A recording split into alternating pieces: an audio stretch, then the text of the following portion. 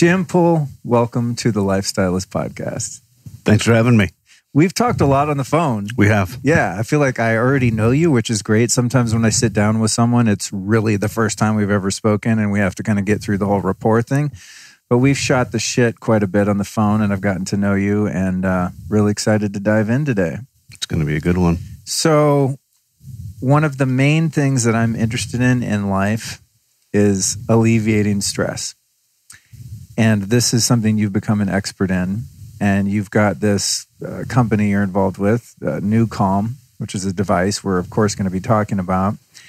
And when I find something that is this effective, I just become obsessed with it. And because I have access to so many different types of technologies and biohacks and all this stuff, because I put myself in the position to do so, sometimes I'll get into something and I'm excited about it for a couple weeks. And then I'm like, I don't know if it works. And then I move on. But this particular thing, ever since I got it, I've been using it, I want to say every single day, but I've missed very few days. And that says a lot because I could be doing a lot of things for 20 minutes or 50 minutes. So I'm super excited to talk about the alleviation of stress because I think in my life, especially living in a city, being being in a couple businesses and just living the way that I live, I've got to take breaks. And I've been meditating for a number of years. And this has put my meditation on steroids. So I'm pumped. First thing I want to cover is, what are some of the most common causes of stress? Everything in our life today causes stress. Look around, just driving here causes stress. So it took me to get from Marina Del Rey here, it's like 16 miles. It took me an hour and 12 minutes. A few accidents along the road, few poor drivers, few left turns when you're not supposed to. No road rage for me today, but you could look at the major stressors in your life, which would be a job change, relationship status change, death of a loved one, moving, stuff like that. Those are big ones. But if you look at contemporary society, really, I would say one of the biggest challenges to all of us is technology. The ascension of it, the pace of it. Think back to just 10 years ago. You didn't have an iPhone, didn't exist. You may have had a flip phone. Maybe you had a Motorola Q, right? Maybe you had the BlackBerry, called the Crackberry. We are so connected. We're not turning off our brain anymore. We're looking at blue light emanating from screens of all sources, from iPads to iPods to iPhones to TVs. Our body, typically as a human, we're diurnal. So when the sunlight goes down, your body begins to prepare for sleep and rest and turn it off. We're not doing that anymore. So I look at technology, I look at the pace of the connectivity of the world, and I look at our food supply. We're not eating food anymore. So it's been a slow maturation, but we're kind of in a quagmire right now. And it's definitely affecting all of us, whether it's our interpersonal lives, our familial life, our community, our schools, our states, our country, our international borders, our planet. We are completely out of balance. So for you to say, hey, stress is really important, I wish more people thought that, because it's an insidious, long-term, major problem for humanity and our planet, and we're not really aware of it. Do you think that also in the age of startups and what have you, that if you're stressed out, there's kind of this cultural badge of honor that you're getting little sleep, you're stressed out, super busy, it means you're crushing it. You know what I mean? It's if life is smooth to the outside world looking in at you, it's almost as if you're not working hard enough. Do you think culturally that stress is kind of like, oh yeah, it's just how you're supposed to be freaked out or you're not doing it right?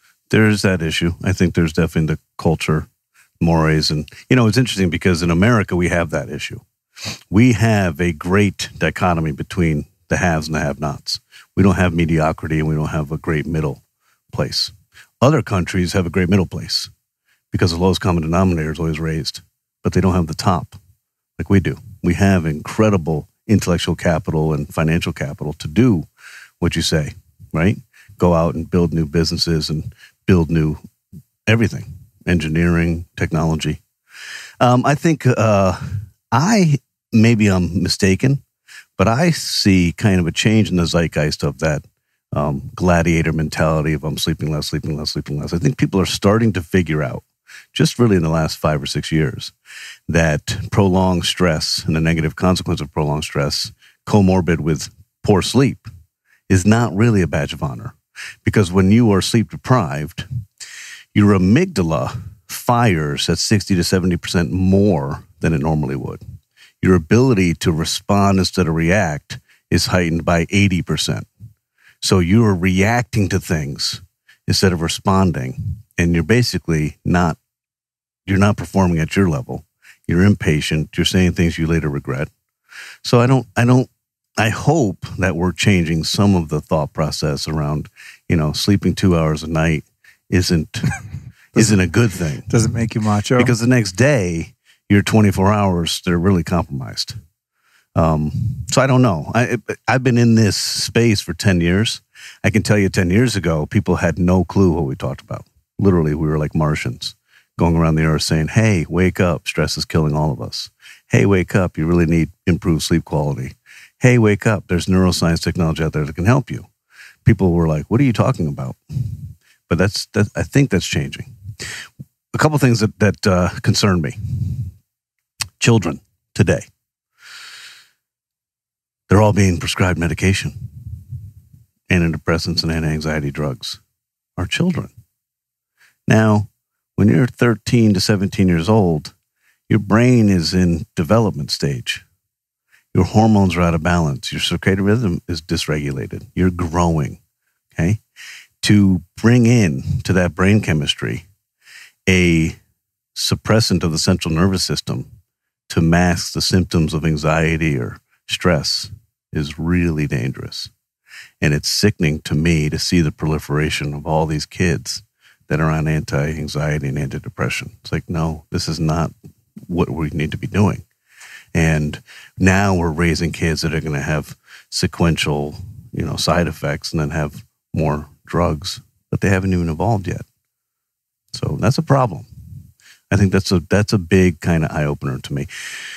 About 6 years ago, I did a lecture in Provo, Utah. Now, Provo, Utah is interesting because culturally, they don't drink. Mormons don't drink. So I found it interesting because I love data. In God we trust, everybody else bring data. It's kind of a mantra I live by. I like that. Okay? That's so good. I do my diligence, and I get to Provo, Utah, and I do a lecture on applied neuropsychobiology and NuCalm and anti-stress. And I say, hey, everybody, I understand your culture. You don't drink alcohol. But I said, it's going to raise some eyebrows for you guys to know that there are 338 million Americans. And in 2011, 238.7 million prescriptions were written for antidepressants. 238 million. There's 4 million kids born each year.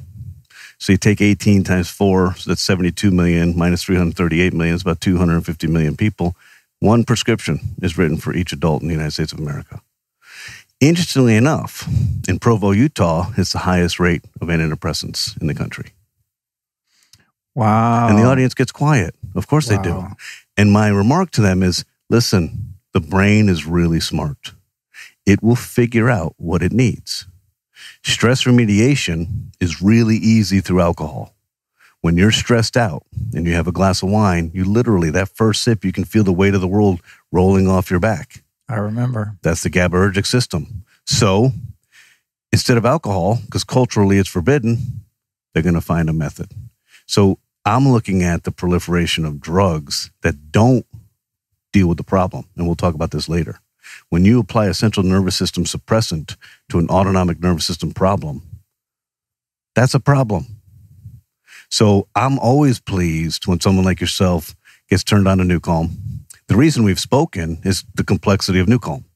What you showed your viewers earlier is a sticker, a headphone, an eye mask, and an iPod. They have no idea what these simple mechanisms do. So when you start doing NuCalm and you start having this really incredible experience and it's cumulative, you need to talk to somebody. So when we turned you on to it, I knew I had to reach out to you a few times. Otherwise, you're like on this journey and you're like, is this supposed to be like this? Am I supposed to feel like this? It's true. And it did help with the compliance too, because more than anything, when I try a new practice, modality, supplement, anything like that, I just, pretty tuned in subjectively as to whether or not I'm deriving benefit from it. But then if I get some of the data and I start to understand the mechanism of action, if I combine that with the positive results I'm getting, then my compliance goes way up and it just becomes part of my thing. And that's been the case with this. And I noticed that too, when intuitively, even just today, like I slept like shit last night, I think because I worked a little too late and I got a little hyped. I like kind of was on the computer still crushing past 10 p.m., which is a no-no for me. And then I had a little bit of chocolate ice cream and I slept like shit. And so I did a NuCalm in the middle of the night. I woke up at 4 o'clock wide awake and I did a NuCalm, one of the 50-minute ones. I think it was Recovery 2. Then same thing. I woke up this morning at like 9, but I hadn't really slept. So I did another one, Recovery 3. And then right before you came, I went and did an ice bath and I worked out and just get myself pumped. And I tried to sneak in another 20-minute one, but I didn't quite have time. So I did like a 10-minute brain tap alpha thing with the eye, the little eye lights and all this, which was great. Different experience, not as restorative, but definitely like got me kind of calm and centered again. And so I, for lack of a better term, I feel almost addicted to this now.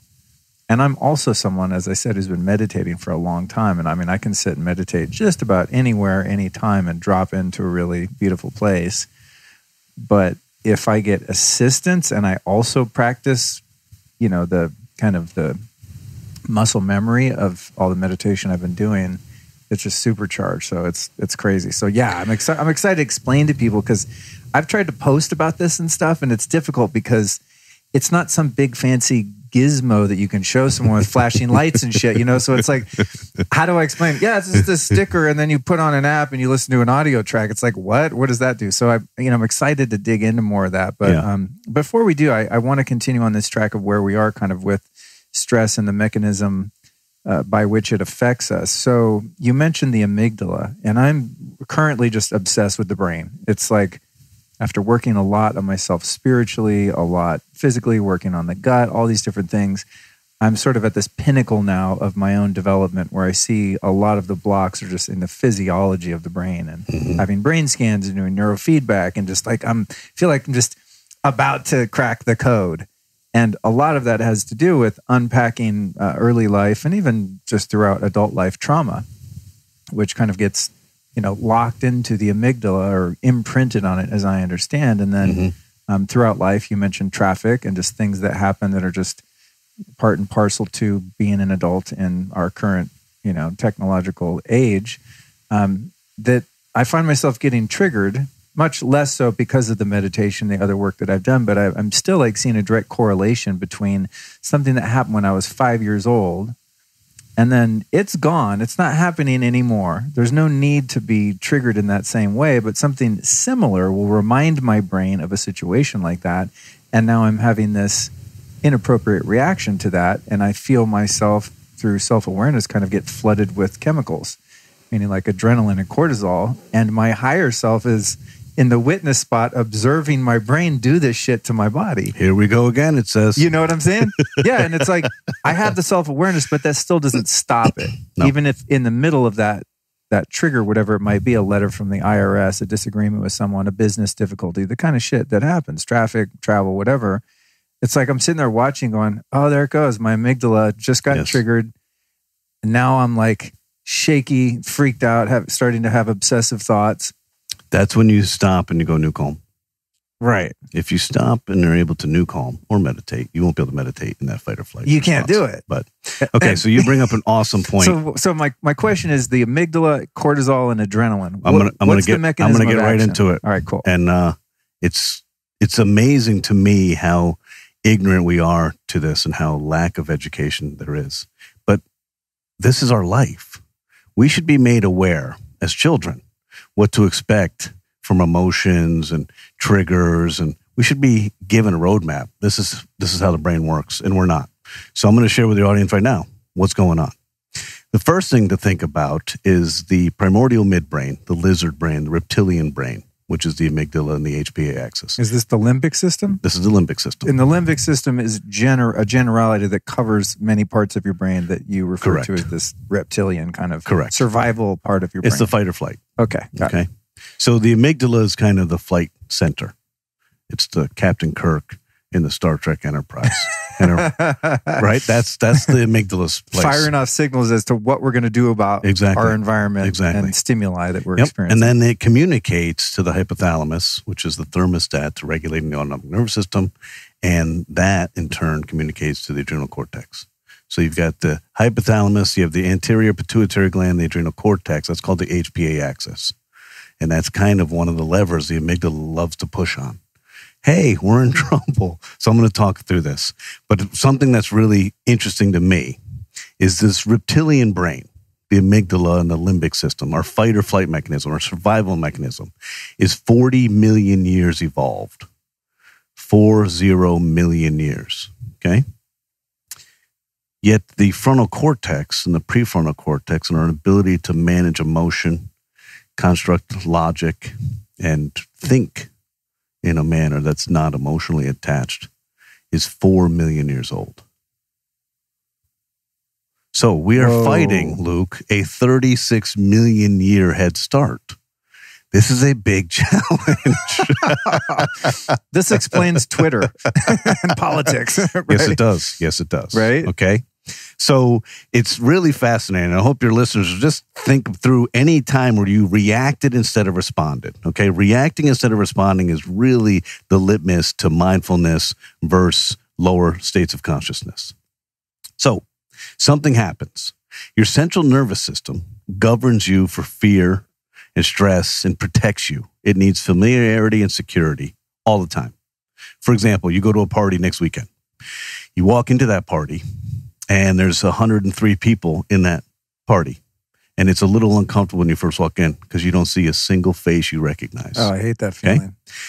It almost exacerbates the fight or flight, right? Your tummy gets a little funny and you're kind of looking around for the exits and trying to think, what excuse can I use? Then you see a familiar face. It may not even be a friend, but it's a familiar face. And immediately you get to a level of comfort. You almost take a breath. Your central nervous system is protecting you all the time. It is constantly looking around for familiarity and security. When it doesn't feel secure, so say you go out to take the trash out and there's a shadow and there's something rumbling in the trash can and the neighbors and you think it's a bear, okay? Your central nervous system is what triggers the amygdala. We're in danger. The amygdala says, wow, he's right. We're in trouble. Alert everything, and let's trigger the HPA axis, okay? So the hypothalamus to the pituitary gland to the adrenal cortex, and now we have a flood of adrenaline coming off the adrenals, okay? The kidneys, okay. When this starts to happen, what's really fascinating is that there is no logic or thought process behind it. This is a nanosecond occurrence. Neurons are firing from the amygdala to the HPA axis immediately. Neurons are not firing from the amygdala to the frontal cortex. You're not applying logic in this situation.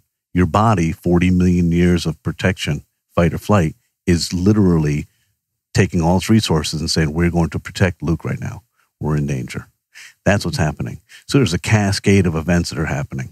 Now, what happens is the blood flow and all the adrenaline and everything goes to your organs that are the fight or flight.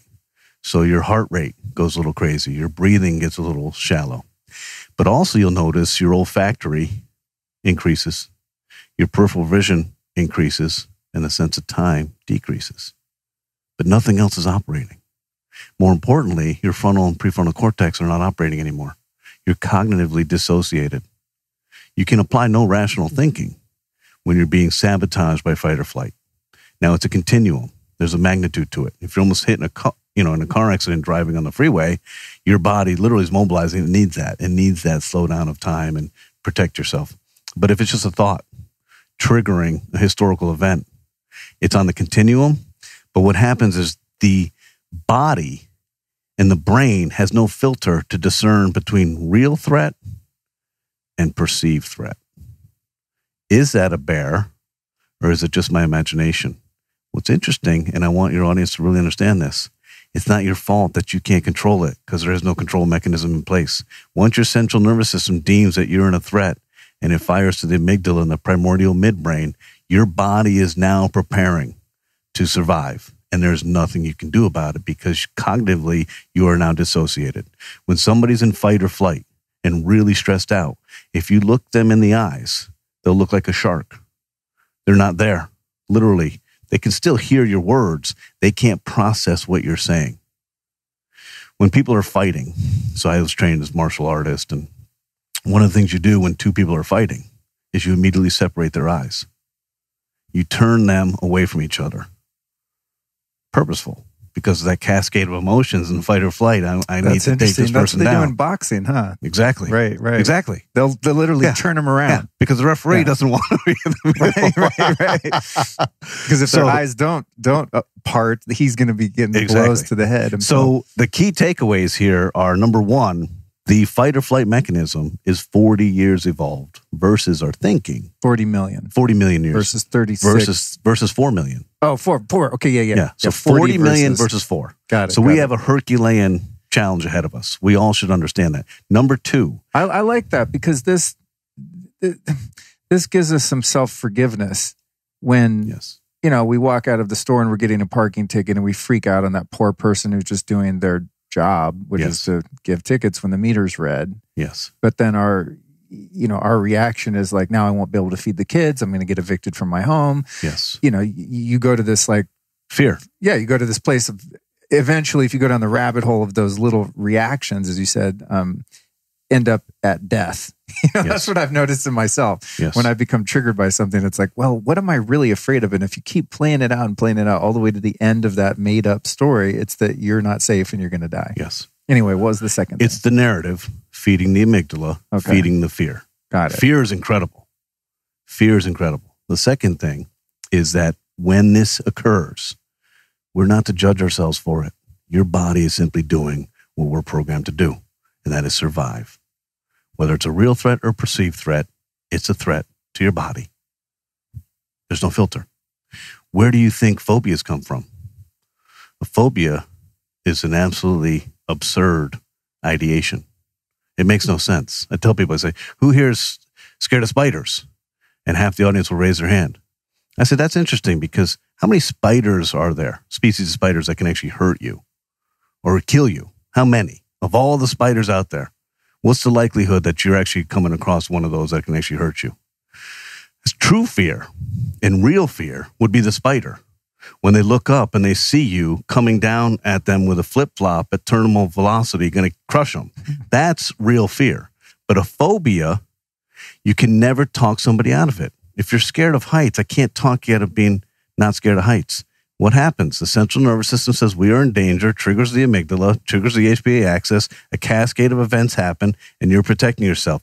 A phobia is probably the best way to entertain this thinking process, to understand I can't control this. So the big takeaway is we don't need to judge ourselves for the reactionary pieces we have. The amygdala and the autonomic nervous system govern human fear, stress, anxiety, and depression. That's its job.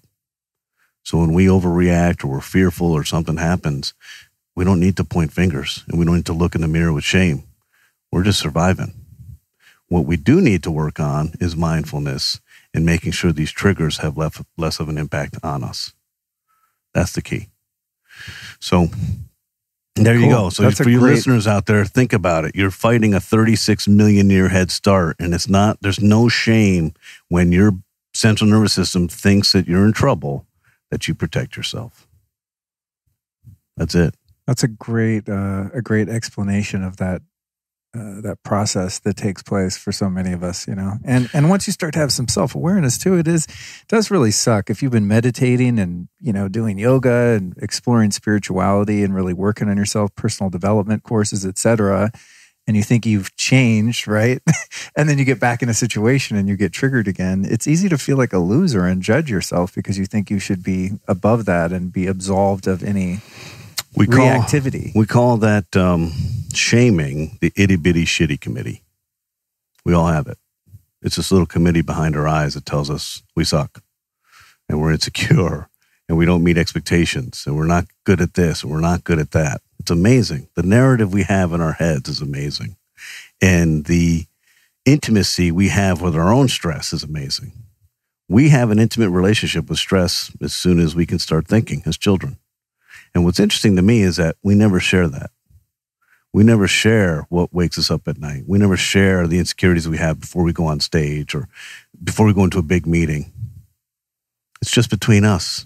And when we get into that narrative, think about relationships you've had where you're in a narrative and you have a conflict.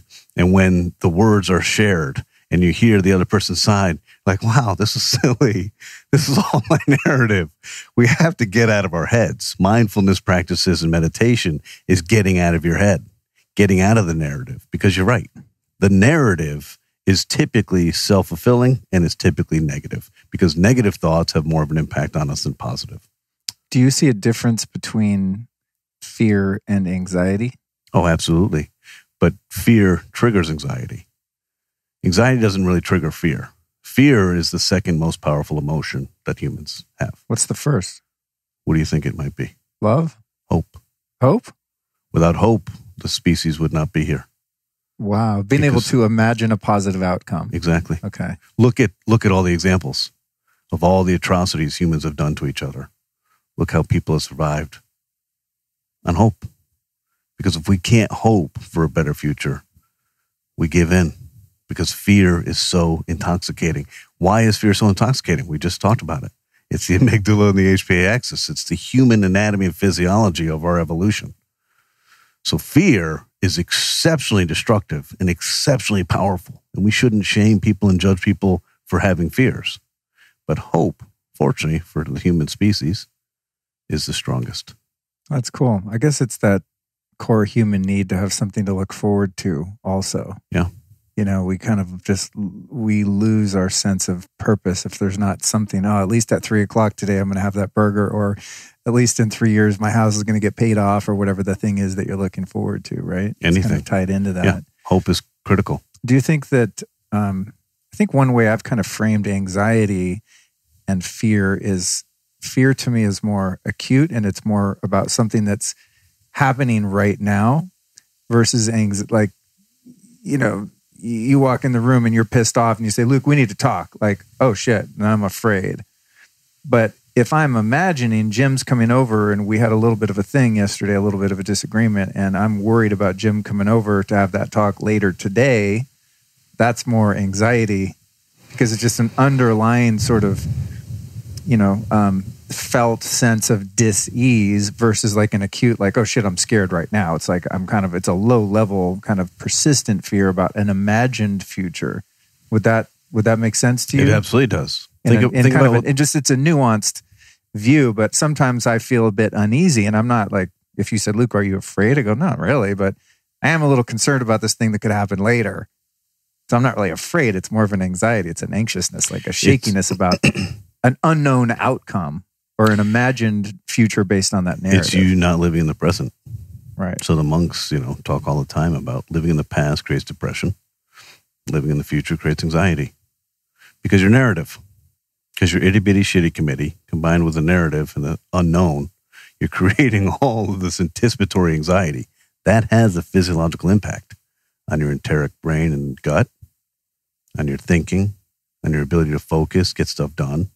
Why is it that when we're really triggered that our digestion goes to shit? No pun intended. It's the enteric brain. You have a brain in your gut. It is directly connected to your brain. Cortisol goes in there, floods it with stress hormones, and disrupts the autonomic nervous system and the parasympathetic nervous system. Just like in fight or flight. You're not digesting in fight or flight. Oh, because your body's in survival mode, so it's using its resources your to make sure really that smart. You can protect yourself in a battle. Exactly. Or mobilize, bring stuff to the Right. sensory motor rhythm, bring stuff to the peripheral vision, the olfactory, the sense of time. I need to survive. And that steak you ate earlier is just sitting there. And then think of the antithesis. The antithesis is how you feel an hour after Thanksgiving Day meal. When you are so disaffected by anything. You may be hanging out with family members you haven't liked in 20 years, and you're tired of talking about the weather, but you don't care.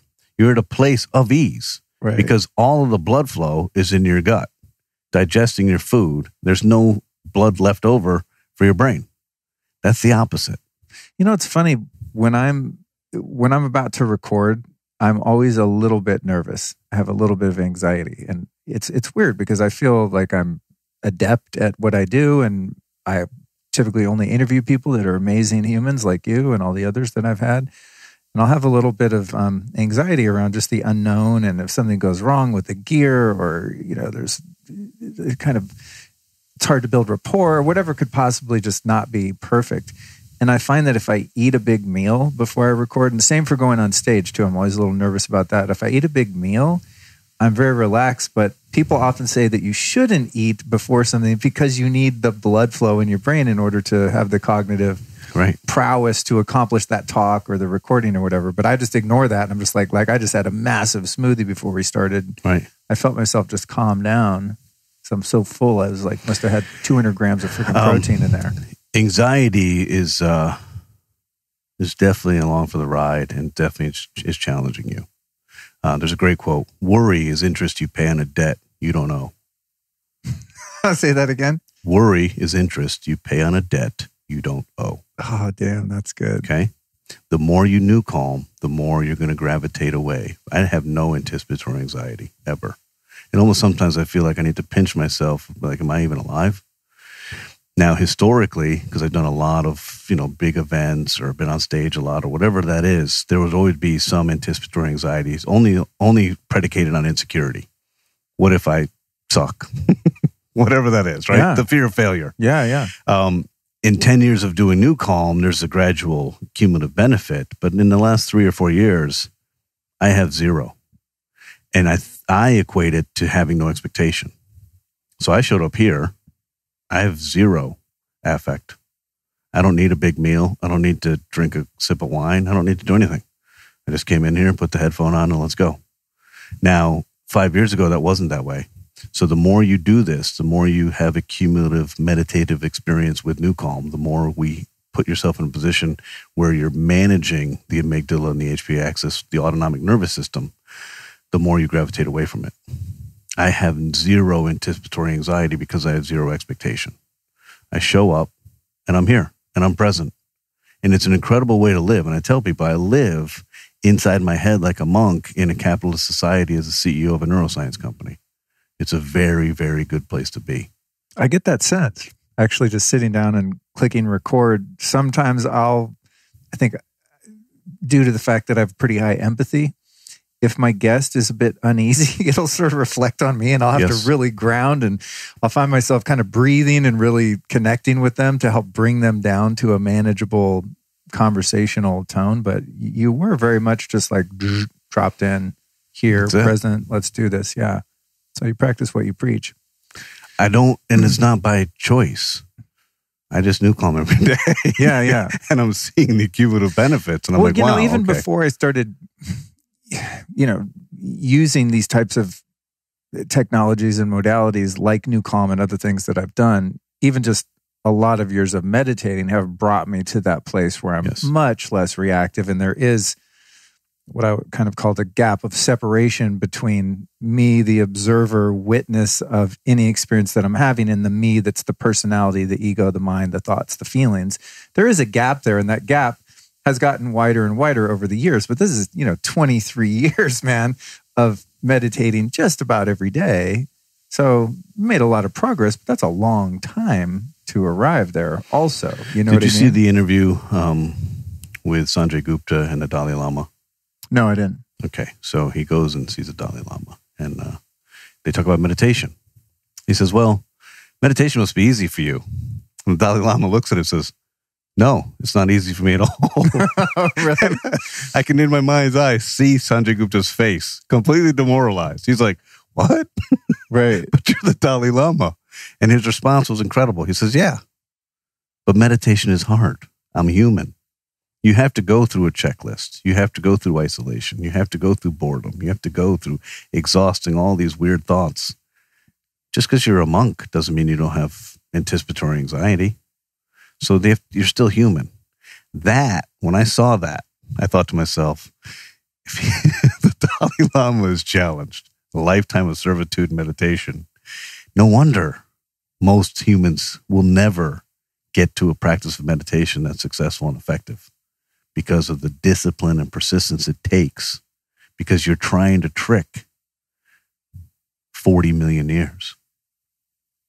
I think also it's really difficult for many people, and I had much less success with meditation before I had a bona fide practice, a technique, where it was just, I'm just sit and try to make my mind stop making thoughts. And I drove myself crazy for a long time trying to do that, because I had some preconceived sort of Western notion of what meditation was, that you just sit and Om and Lotus and your brain just becomes, this black hole with nothing going on. And then when I learned the meditation that I've been practicing for a number of years, Vedic meditation, right away, my teacher, Jeff Kober, is like, the reason meditation is frustrating for you is because you don't know what meditation is. Meditation is not trying to force your mind to not have thoughts. That's like trying to, force yourself to not breathe. Like that's what the mind does, right? And so you'll have some meditations where your mind is quite active and you're processing a lot of things, and you might not even feel relaxed, but there's no quantitative difference between that meditation and a meditation which is often the type that I have now, thankfully, which I prefer, of course, where you go into that really deep theta state and it's as if your body's asleep, but your mind's not. But there's not, any thoughts of worry, anxiety. You're having maybe creative thoughts or daydreams, and then that kind of in-between state that we're going to, I'm sure, talk about, which is like theta is just my favorite place to be.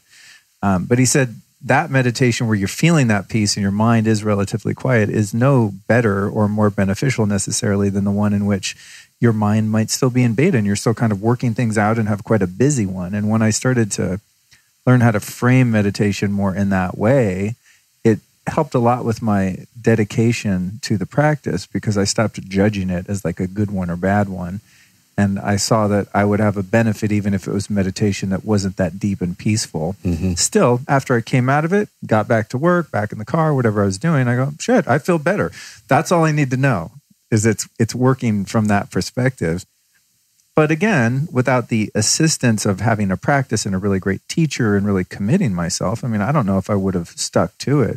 I think the discipline for me was, to some degree still, but not as much, was just based on the abject pain that I was in a lot of the time many years ago from just having a mind that just tortured me all the time. And when I got just a hint of relief, I was like, I'm going to keep doing this. And I pretty much immediately adopted a twice a day, 20-minute practice. And it didn't even require that much discipline, because it was just so obviously quantifiable in terms of its results. I think for most people that I talk to, even for them to sit down with a 10-minute little Headspace app, all these different meditation apps, it's excruciating. Yes. Because they just can't sit still. And so I think that's what's cool about technologies like this, is even someone who's skeptical, someone who thinks, I've tried meditating, it's not going to work, I can't do it, it's too boring, what's the point, I could be getting shit done, whatever their objection happens to be. This is kind of like a way to like speed up and fast forward your practice, whether you kind of like it or not. So we'll get into that, but it's an observation that I've had. But going back to the amygdala and this, these hormones and neurotransmitters and the response that we're having, what's the opposite of that in terms of neurotransmitters that calm us down, like GABA and serotonin and dopamine?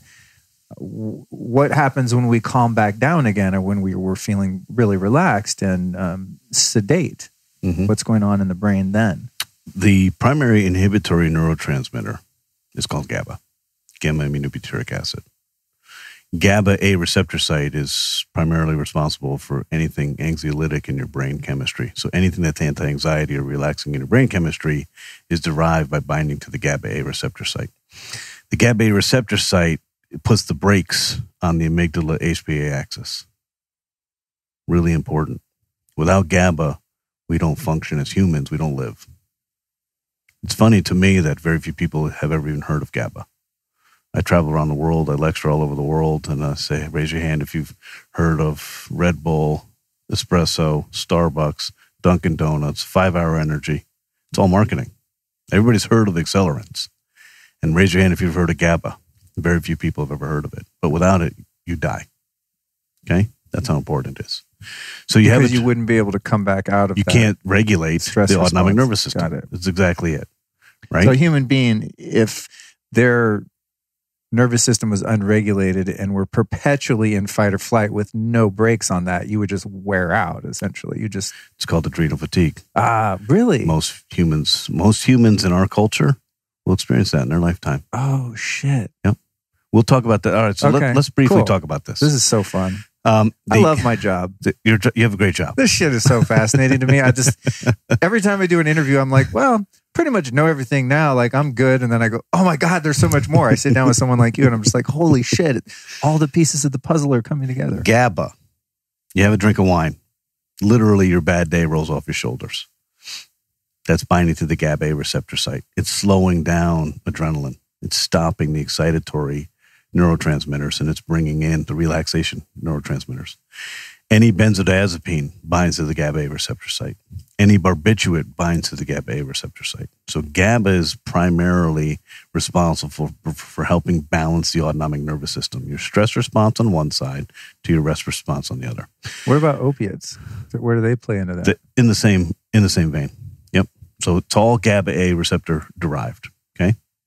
So how does stress kill us? You see in the literature, whether it's Harvard Medical School saying 95% disease carried by stress or 98% out of Stanford. How does this happen? We understand it, so you can hear that fact and say, wow, okay, that's pretty incredible. 98% of all disease is created by stress. But how does this happen? It is literally an inability to slow down. So your cells have a job. Biology is all about communication. Your cells talk to each other. That's all this is.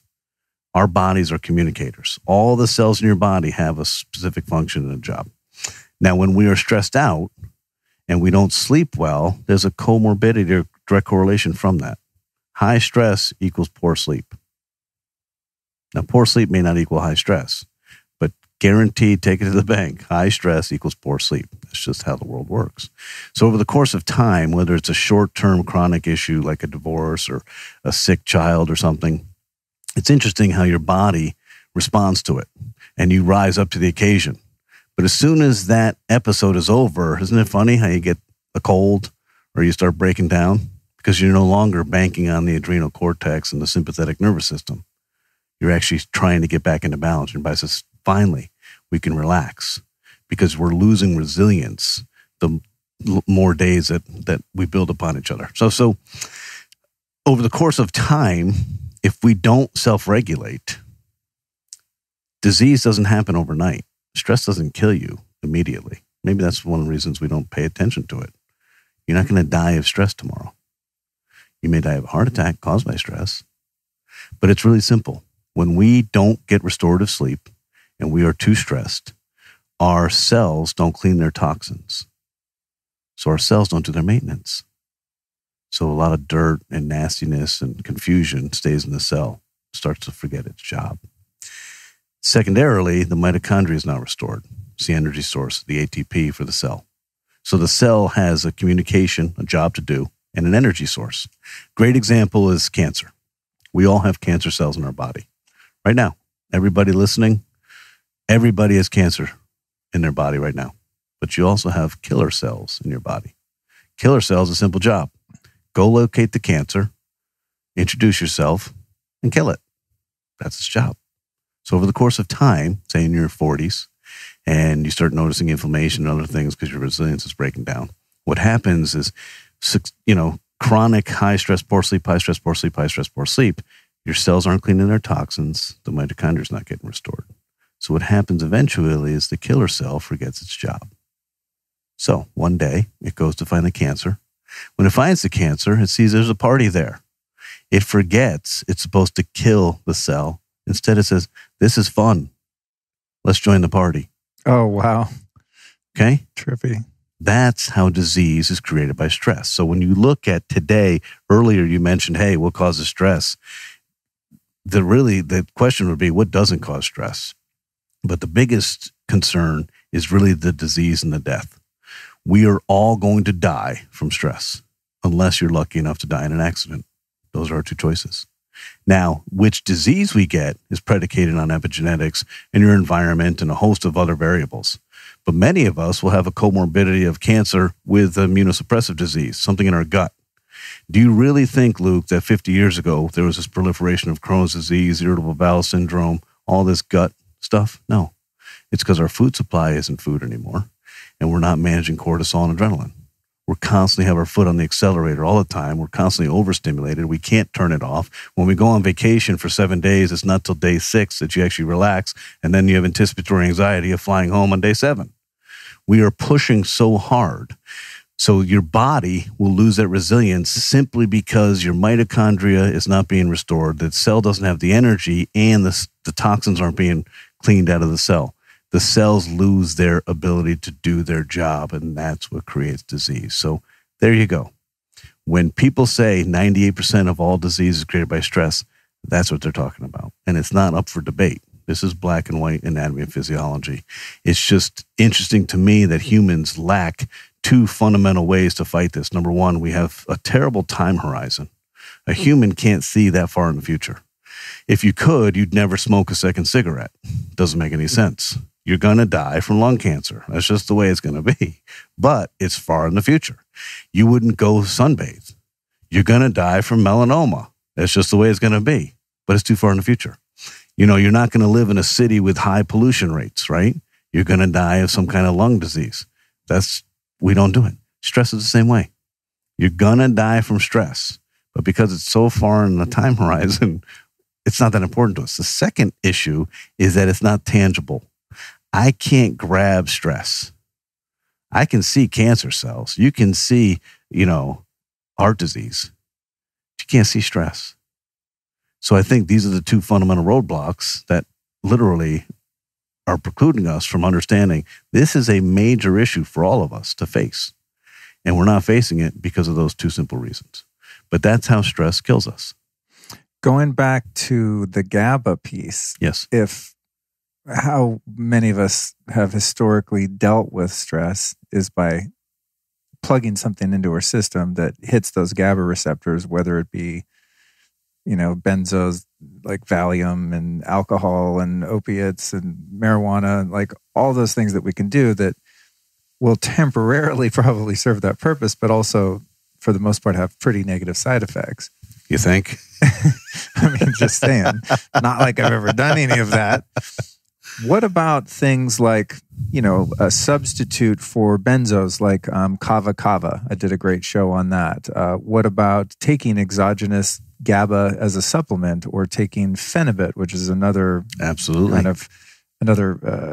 type of GABA as far as I understand it, and taking kratom rather than synthetic opiate, or valerian root, right? Valerian skullcap, like all of these passion flower extract, lemon balm, all these great herbs. And I guess another division, I'm starting to just call those things plant medicines, although, obviously something like you should just call them medicine. Okay, so just unfortunately, we've been marketed by the pharmaceutical companies. Medicine started in roots and plants, right? And then last century, pharma came to be. So what about there's using absolute, some of those things absolute value in all of those to mitigate? Phenibut's very powerful. GABA's very powerful. The only challenge when you bring in a supplementation is that the body is really good at extracting nutrients from food. It does an exceptional job. It does a really poor job of extracting nutrients from supplementation. You're talking about a yield of 7 to 11%. I've heard that when you I have like a bunch of GABA powder in my cabinet out there, like all the other powders that I live on, more so than food, unfortunately, sometimes. But they say the pseudoscientists say that when you take like a gram of GABA and some water because you want to calm down, that it doesn't pass the blood-brain barrier. Correct. And then I've heard some people say that, well, that's true. In your gut, it is picked up by or affects your vagus nerve, which runs through your gut. And then that's why it still calms you down, even though it's not actually passing the blood-brain barrier and getting into your brain. Do you know anything about? That's all true. Oh, okay. So the blood-brain barrier is an incredibly protective mechanism to ensure that you're not bringing things into the brain that the brain doesn't recognize. So you need a true, pure analog form of GABA, or a precursor to GABA, which would be 5-hydroxytryptophan. There's ways around it. NuCalm started years ago with a GABA supplementation, chewable tablet, suffered the same consequence of any other nutrient. The yield was only 7 to 8%. We brought in a cranial electrotherapy stimulation device to accelerate the crossing of the blood-brain barrier and activate the vagus nerve. There are ways around it, and maybe after this podcast, other companies will start saying, if I have a stimulation catalyst, I can accentuate the actual use of the supplementation. But the supplement itself, valerian root and GABA and phenibut, are very powerful. You just have to get it into the bloodstream and into the brain. And is the blood-brain barrier, I think I've always had this sort of cartoon version of how that works, that there's some sort of valve or filter that won't allow things through, or is it that is it more electrical, the blood-brain barrier? In other words, it's both. It's chemical it is both? and electrical, yes. Oh, okay. Because I've always wondered about that, because people use that term, they throw it around a lot, and I feel like a lot of people don't know exactly what it means, including myself. And of course, if I'm wanting to regulate how I feel by using things, you want it to pass that blood-brain barrier. So when you guys had the older version of NuCalm, when I first heard about it, there was a kind of a stimulation device that you'd stick on your vagus nerve on your neck after you had rubbed on some of this GABA and theanine cream or something, that then the electrical current would then open up the receptors. That's exactly what we did. Which would cheat this blood-brain barrier and allow those nutrients to get in. Yes. Is that how you were doing it before? Yes. Okay. Yes. And then when I got the version of it, which now I guess is like the beta one, which maybe it's the version. It's the only version now. Yeah. So now you've got this little metallic sticker that, as I understand it, is a quantum imprint of the molecules of GABA and maybe something else. Yes. And that when you put that right on your wrist, in the left wrist at the correct spot, that's having the same effect. Break down how that works to me, because I know it works because I feel it. It knocks me on my ass, but it's still like, it's very woo-woo. And anytime anyone uses the word quantum, I know myself and a lot of people are like, oh, here we go. It's quantum shit, which is one way of marketers saying like, we can't really prove this shit. Which is a euphemism for it's complicated and maybe crazy. Yeah, and perhaps exists in some ethereal dimension other than, time and space and concrete reality. I will take this opportunity to speak of the chemical messaging of NuCalm. Okay. So NuCalm as a whole is designed to entrain your brainwave function and to slow you down. It's designed to activate the parasympathetic nervous system and put you in the healing zone, or theta brainwave function, which we'll speak about. But to do that, we use both electrical signaling and chemical messaging, okay? And the chemical messaging of NuCalm has always been predicated around GABA, understanding the power of the inhibitory neurotransmitter of GABA A and GABA B. So we've had a 10-year product evolution. We started with a wafer. The wafer tasted weird and it went on your tongue and it dissolved and sublingually, and then we moved to a chewable tablet. These chewable tablets are 3 very large horse pills, and you had to chew them up, and you had to hold the liquid in your mouth, hopefully under your tongue, so capillaries picked up the liquid, for 2 minutes. And we used the catalyst of a cranial electrotherapy stimulation device, okay? So for about 5 years, we were using these chewable tablets with the stimulation device. Then about 4 years of chemistry and really some complex formulations, we created a transdermal cream that mimicked the molecular architecture of the chewable tablet and was so easier to do. You literally apply it on your carotid, each side of your neck, and the neck is 9 times more absorbent than the rest of your skin. So here you have a high absorbency rate, you have a transdermal cream. So we would put the GABA cream on the neck. And then what you mentioned is we had a cranial electrotherapy stimulation device. This device was designed and created in St. Petersburg, Russia, about 75 years ago. Dr. Holloway, who invented NuCalm, was supersaturating his patients with GABA, and much to his disgust, it wasn't working. So he was doing all this neurotransmitter panel testing. He's like, I don't understand it. I'm supersaturating the brain with the nutrients it needs. I'm giving it the fuel to be able to self-regulate and slow down, but it's not getting to its intended destination, blood-brain barrier. So he literally picked up and moved to Russia to study cranial electrotherapy stimulation, and not as a direct current stimulation device to activate the vagus nerve like Alpha Stim or the Fisher-Wallace device.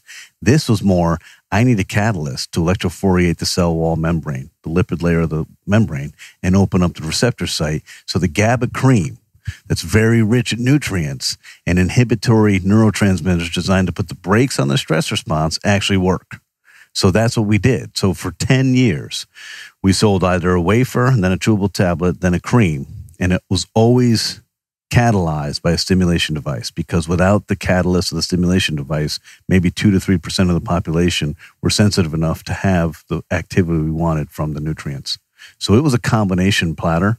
It's very sophisticated and very predictable, and it's a very fast onset. So we're doing this cream, and we have this stimulation device. Now, it's not that complicated. You apply a cream on your neck, each side, and you put 2 neural patches behind your ears, where the mastoid process is and the mandible, and you turn on a stimulation device. It's just on off. It's not that complicated, but it's amazing how simple we need to have everything to be compliant. So it was amazing to me. We'd travel around the earth and people would use NuCalm. Like, yeah, I stopped using that device and stopped using that. I just do the music and the eye mask. I'm thinking to myself, no, you need all 4 components. It's designed specifically and meticulously at a level that's incredible. It needs all 4 components. In addition to that, as we've moved around and we've sold NuCalm all across the globe, when we think about building a beachhead in London or Australia or Germany, you have to go through localized regulations. Okay, so here we did FDA and we did Health Canada and we did the Chinese national government. We went through all those processes and spent all that money and did all that work. But as we were like, hey, let's grow and let's do this, the world doesn't regulate supplementation. Only the United States regulates supplementation. So in 197 other countries, you are going to go through their localized regulation. It's either a food or a drug. Now, most countries will put GABA as a drug, which is funny to me because it's in your food. It's in mozzarella cheese. It's in turkey. We extract it from our food every day. And it's not a drug. However, it has an effect on your brain. Well, so does caffeine. So shouldn't that be regulated as a drug, right? So that was kind of the impetus behind developing the disc. We wanted to make everything easier, whether it was compliance for all of our users or regulatory around the globe. So for 3.5 years, Dr. Holloway worked on frequencies. Everything's a frequency. When you chew a chewable tablet of GABA, or you take a transdermal cream and you put it on your neck, when the body metabolizes all of it, when it breaks down to is your cells communicate. It's communication. And your cells communicate through frequency. GABA has a certain frequency. So lo and behold, you can create a disc that has the frequency of the GABA that was in the cream.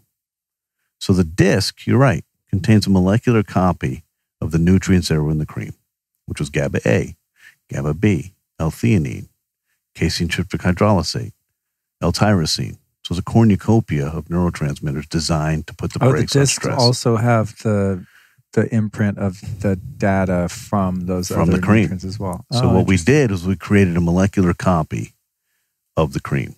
It took a lot of science and a lot of work, okay? So this disc is a mylar, and there's a polycarbonate Russian design to hold a static charge. It's imprinted with a charge. It's like software. So it looks just like a sticker. It's a lot more sophisticated than that. And as I've shared with you, you can't put it near any EMFs. If it goes near a laptop or a phone, literally the frequencies will be eviscerated and the disc is inconsequential. It doesn't work anymore. So shit, dude. It's housed. Wait, hang on, man. Because I was nervous about taking it in the airport, and I think I reached out to you, and it comes in a little Faraday cage Ziploc bag. And so when I would go through the x-ray, I'm like, okay, I'm safe because it has the thing. But I've been using mine next to my biocharger, which is a massive EMF. I mean, it's positive EMF, but I wonder if I've blown out my disc from sitting next. Oh, God damn it. So can you imagine how much powerful your sessions? Sometimes I stack things and then I ruin them because I'm like, I'm doing 5 things at once and then I'm ruining each one. I don't know if there's a counterindication as to. Well, there's a lot of people that do. Because you know the biocharger from Tony Robbins events and stuff. Yeah. So God damn it. So you've been eviscerating. Is there a way to check if your discs are still you could have good? a voltmeter. Oh, no way. Yeah. So if you have a voltmeter, you literally put it right on your skin and it'll Oh, cool. That's good. I think I have one of those somewhere. Anyway, carry on. All right. So I played myself. This disc is a molecular copy of the cream. Okay. All right. So now we get this disc of 3.5 years of research. And yes, it is quantum physics, right? Fine. Received the disc July 8th of 2018. Say, okay, this is amazing. This replaces the cream and the stem. How does a disc, it looks like a sticker, it's round, size of a quarter, replace these two elements? To me, I have to suspend my disbelief. I'm like, I don't understand any of this, right? So you put the disc on the pericardium 6 acupressure point.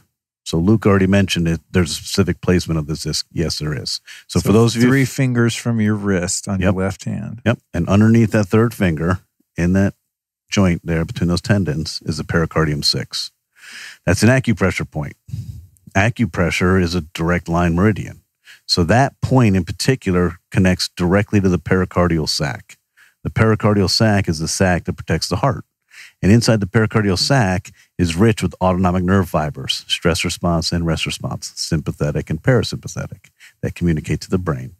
So as soon as you take the disc out of the Faraday bag, it's inert in the bag, by the way, just nothing. You can store it for 10 years and it's still just sitting there. You take it out of the bag, it turns on or activates with your electromagnetic force. Okay? So the disc turns on with putting on your skin. As soon as it touches the acupressure point, pericardium 6, it communicates to the pericardial sac, picks up nerve fibers from the sac, goes to the brain. When it gets to the brain, it's activating your GABAergic system. It's like a tuning fork. It's all frequencies. It's all resonant frequencies. So you're out of whack. Most of us are. Most of us are deficient in GABA. And even if we have GABA, our receptor sites have morphed. And it just tunes your GABAergic system.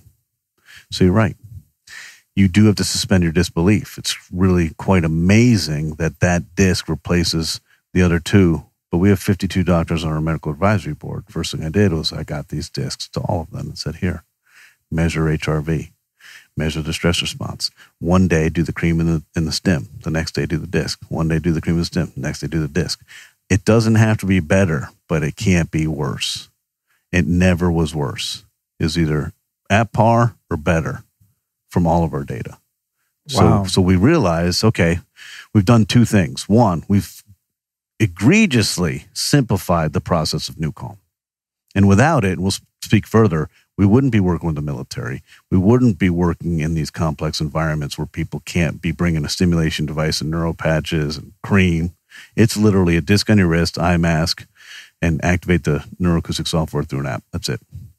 There's one thing I want to go back to that you mentioned that slipped my mind.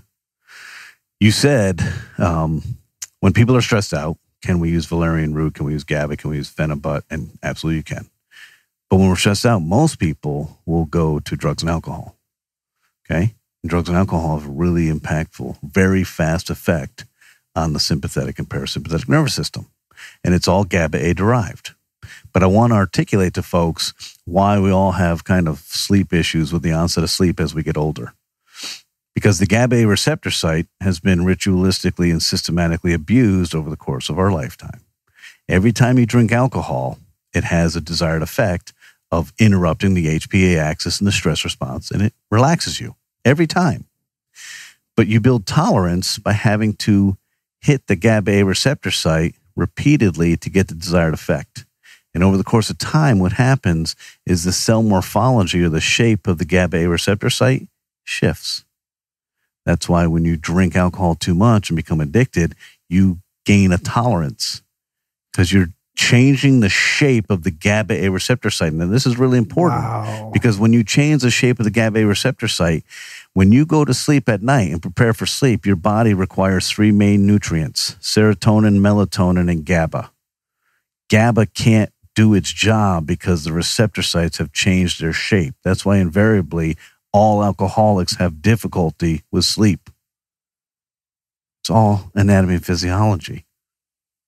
So if you ritualistically and systematically abuse benzodiazepines, barbiturates, and alcohol, you're going to have issues with self-regulating, with sleep, the onset of sleep, and waking up in the night to pee. You also have the circadian rhythm of the liver. When you eat a steak dinner and drink wine, you wake up at 2 a.m. People are like, I woke up at 2 a.m. No shit. Your liver has a circadian rhythm. It's between 2 and 3 a.m. It creates adrenaline to enzymatically break down the alcohol. You will wake up every time between 2 and 3 a.m. It's called the circadian rhythm of your liver. Enjoy that wine tonight. Damn. And guess what? Times You're like gonna this, wake I'm up. glad I don't drink anymore. Every once in a while I miss it, when I watch someone else, I go, God, that looks good. But then I remember all these shitty parts of it. But this is crucial, man, for the realm of alcoholism and addiction, which is something I love to talk about because I have personal experience with that nightmarish affliction. And, this explains why if you're addicted to alcohol, it's so fucking hard to stop because that's the only way you know how to calm down and regulate yourself. Yep. And your brain, never forget this. And also the only way you can, it's not even sleep. When you're really wasted, you're not sleeping really. You're passed out and just kind of unconscious, which is different than sleep. But you can see why it's so difficult for people to like, oh, I've been drinking too much for the past 10 years. I'm just going to stop today and just be a regular guy. It doesn't work. No. You can't do it. And the more you go dive fucking nuts. The more you dive into the brain, the more you're going to realize your brain is exceptionally sophisticated and understands what it needs when it needs it. It will find that bar. It will find a reason to find that bar. But it knows I can take care of myself really quickly and predictably if I get a drink. That's it. And it's all, on the anatomy and physiology side, it's dopamine and serotonin. It's an imbalance of serotonin. And serotonin, when it's not in balance, is the satiety aspect of that whole cycle. So people who are alcoholics don't get sated because they're not balanced in serotonin. So they just need the dopamine. The serotonin never raises. For non-alcoholics, I can have a beer one day and that's all I need. My serotonin's in balance. It's, hey, we're fine. We don't need a second beer. But there are times where you have that one beer and it's like, wow, that went down like water. It's going to be a rager tonight. Your dopamine serotonin is out of balance. Wow. So the disc is a Herculean, incredible advancement in the ease of use for NuCalm. We launched it live in July. We will never go back. We cease and desist on the cranial electrotherapy stimulation device, the neural patches, all of it. We will never sell it again. We don't need it. We needed it because the cream and the chewable tablets were not sufficient enough to deliver the biochemical messaging that we needed. We don't need it anymore. So in terms of stacking, I'm curious about a couple things because I think I'm just extra. And if something works, if I have 5 things that I know are good and work, rather than taking the whole day to do those 5 things, I'm just going to stack all 5 in one session, right? Yeah.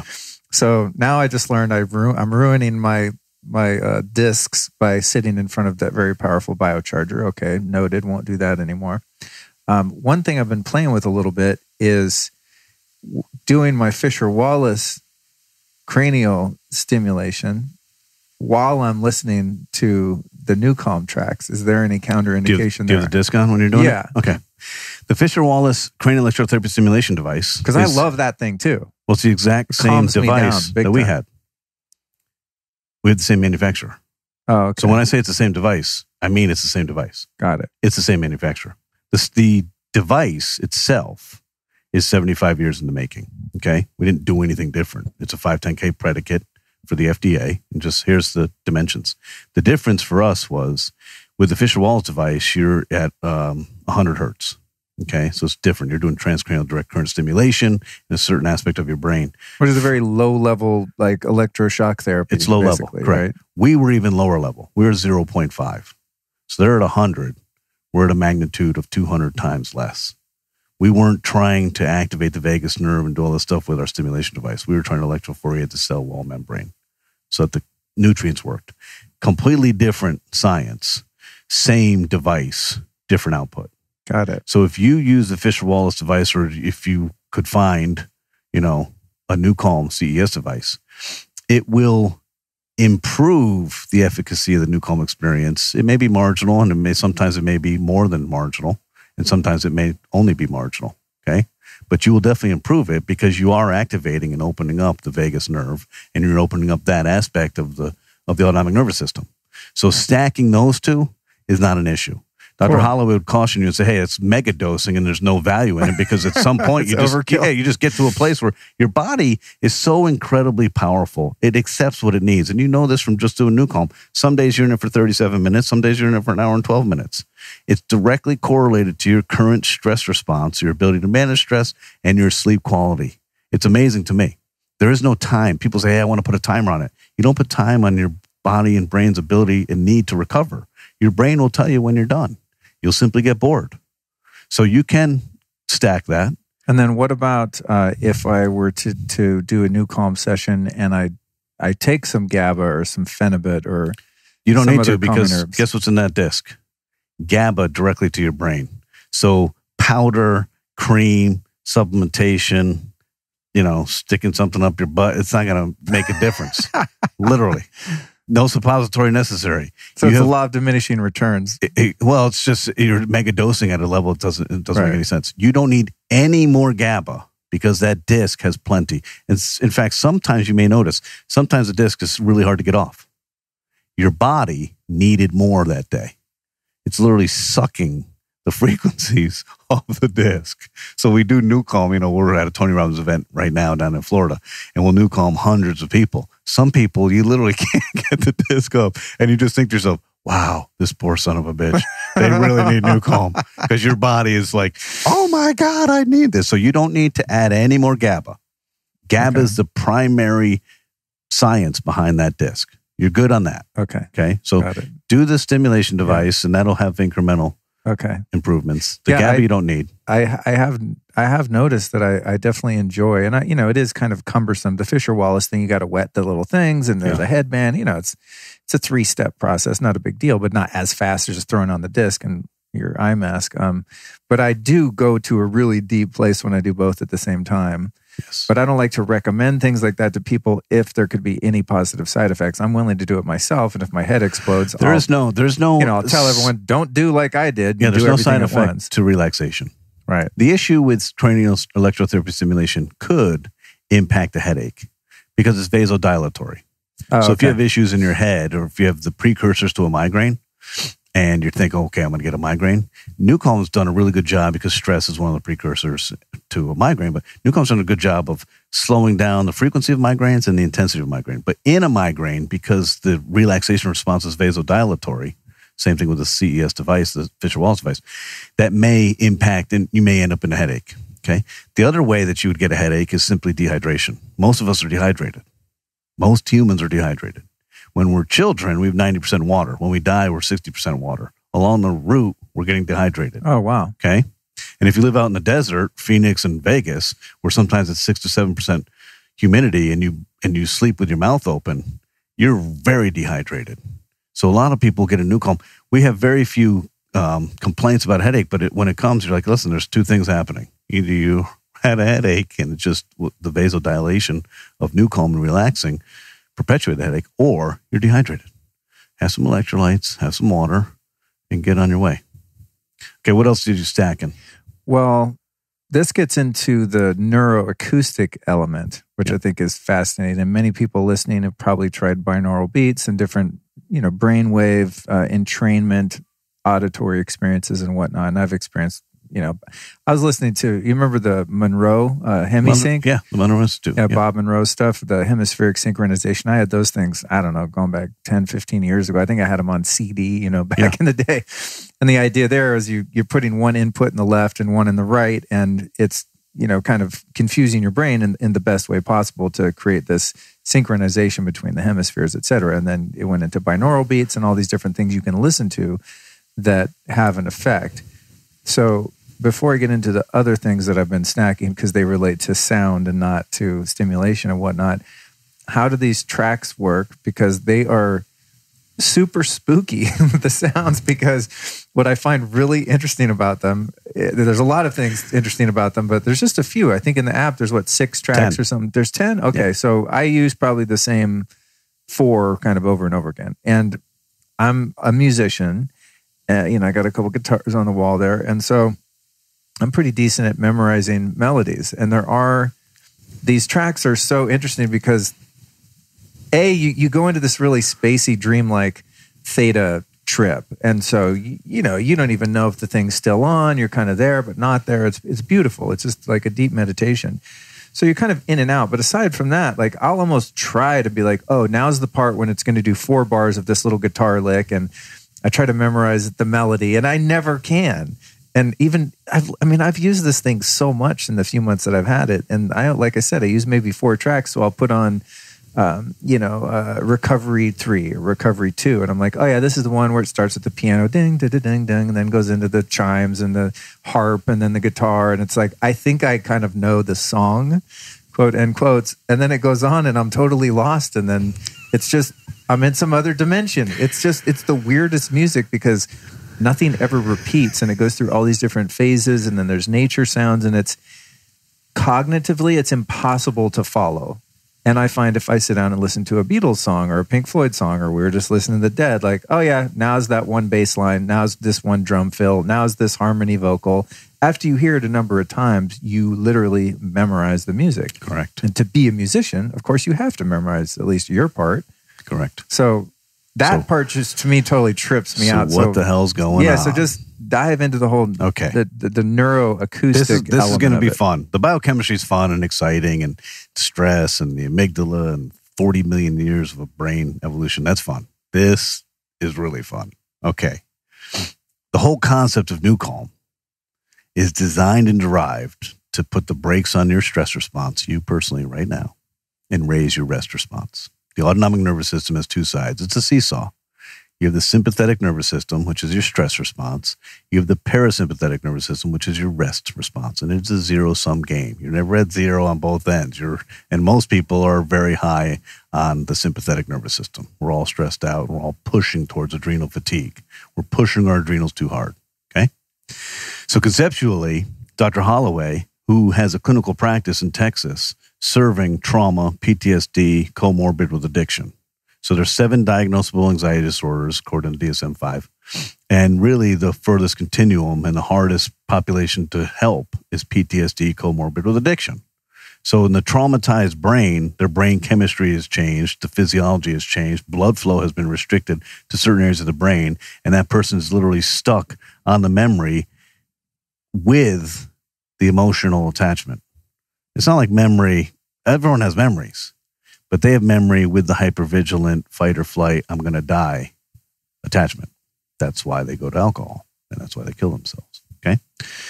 So the whole concept here is to say, we don't care. We don't care your epigenetic. We don't care your age. We don't care your disease state. We don't care what you've been through. We don't care how you self-regulate and what you self-soothe with. We're simply going to come in using electrical messaging and chemical messaging, and we're going to put the brakes on the sympathetic nervous system, go bye-bye, and we're going to raise the parasympathetic nervous system by basically managing or modulating your brainwave function from beta.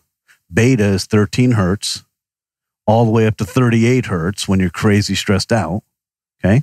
So we're going to go from beta into alpha. Alpha is 12 hertz to 8 hertz, a slower brainwave form.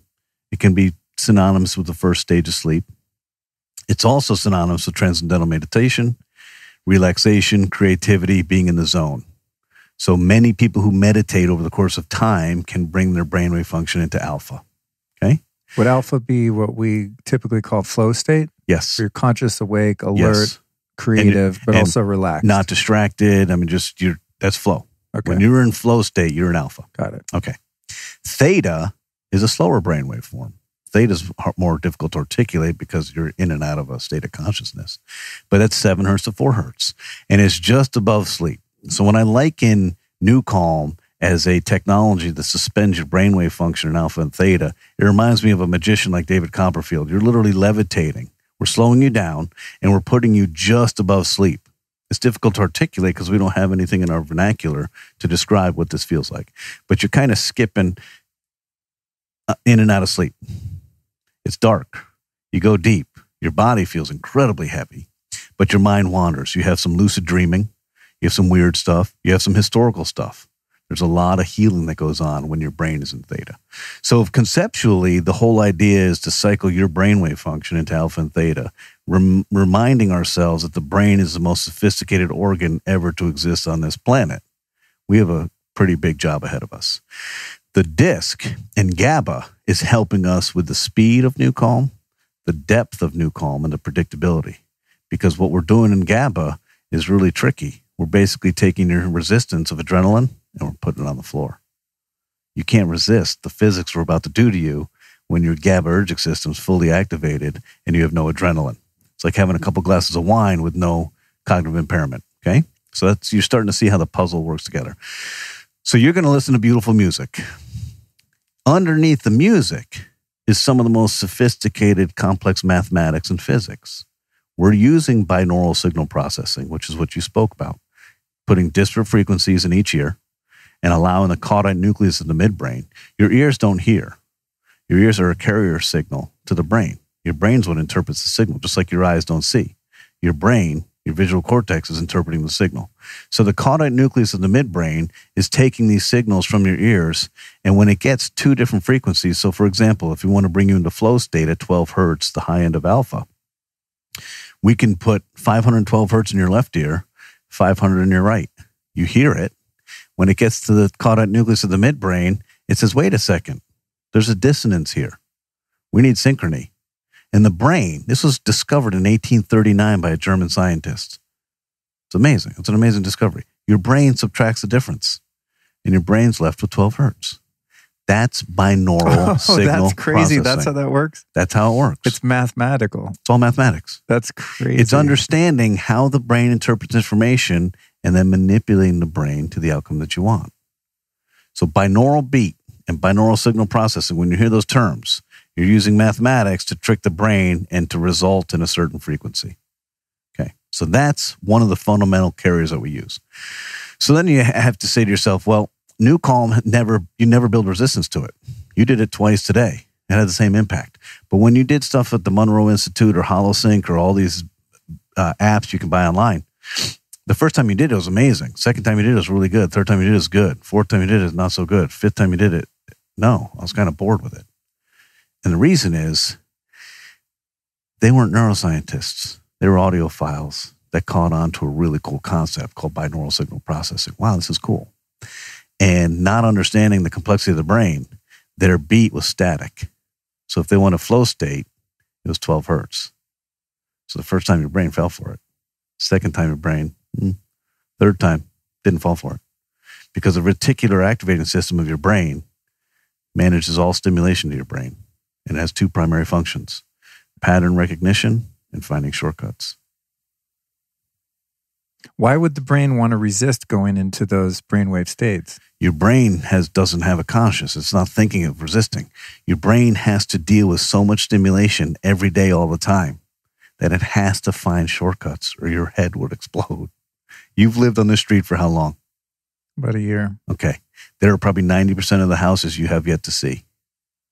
You can live here for 10 years and 7 houses down the street you'll never have seen. Your brain can't take it all in. Visually, you're being stimulated all the time. Auditory, olfactory, right? So the reticular activating system is basically saving us from insanity. That's what it does. So that's interesting. I wonder if in psychedelic experiences, like something like ayahuasca, the way that I've experienced that is almost as if the veil of perception gets nullified temporarily. And so you can actually take it all in for a brief period of time. Yes. And not only take all this in, but take dimensionally other visuals, auditory perceptions. Well, there's many things happening in a psychedelic experience. Side note, but I'm thinking about like that. It's sort of like this processor limit that's put on by nature so that we're not just overwhelmed by so much data everywhere. We don't see every little blade of grass and hear every sound and every bird flying by. We would just we couldn't make it down the street. There's just too much. No, the movie Limitless. Too much, right? You're like, okay, this is cool, but that doesn't sound that cool for that long. Right. Okay. So one of the key elements to your brain and the sophistication of your brain is the reticular activating system.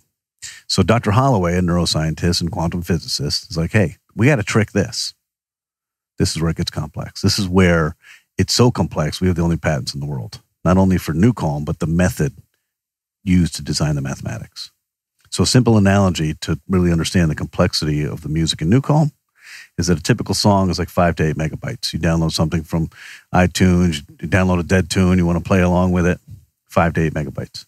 One track that you listen to today, Recovery 2, is 789 megabytes of information. I know, because when you download them to the app, they take forever. 789. I'll click download and it'll be like at 43% an hour later. So I'm like, what the hell? Download. 789 megabytes. 133 times larger than a song. What would, and I don't know if you know the answer to this, but say like an old analog reel-to-reel 2-inch tape from, like an analog recording studio. Might be 10, 20 megabytes. Oh, interesting. This is all mathematics. Right. It's not the tune you're hearing. That doesn't take a lot of the mass. It's mathematics. So the process here is to entrain the brain by using binaural and using your ears as a carrier, and to present your brain with a pattern. We're going to pace your brainwave function like a NASCAR pace car, and we're going to take it from whatever point it's at. You can be crazy stressed out, or you can be functioning pretty calmly. And we're simply going to cycle you into alpha and theta. That's the power of that neuroacoustic software. There's over $4 million of research in that music. Okay? So here's how the process is done. Dr. Holloway say, okay, I want to build NuCalm. NuCalm is going to be designed specifically for a physiological outcome. The outcome is to reduce stress, improve your sleep quality, and balance the autonomic nervous system. The autonomic nervous system is the seesaw of the sympathetic and the parasympathetic, and the autonomic nervous system governs human fear, stress, anxiety, and depression. I want to help regulate this without drugs. That's what we're doing, okay? So he'll build a track, and the track will be sent to me, and it's 50 minutes. 50 is the track. There's a reason for that, because you can't just take someone's brain into theta. Your central nervous system would not allow that. It would literally panic. You'd have what's called relaxation-induced anxiety. We take your eyes out and your ears out, and all of a sudden we take you into this deep place of relaxation. It doesn't work that way. So the first 14 minutes of NuCalm is basically preparing you. We take you down, we take you up. We take you down, we take you up. We take you down, we take you up. We say, hey, central nervous system, this is safe. So relax your locus of control and allow us to go on this journey. And you'll notice when you pay attention next time you NuCalm, when we move from melody to environmental sounds is when we take you on the escalator down into theta. We've done our job. Now it's time to go.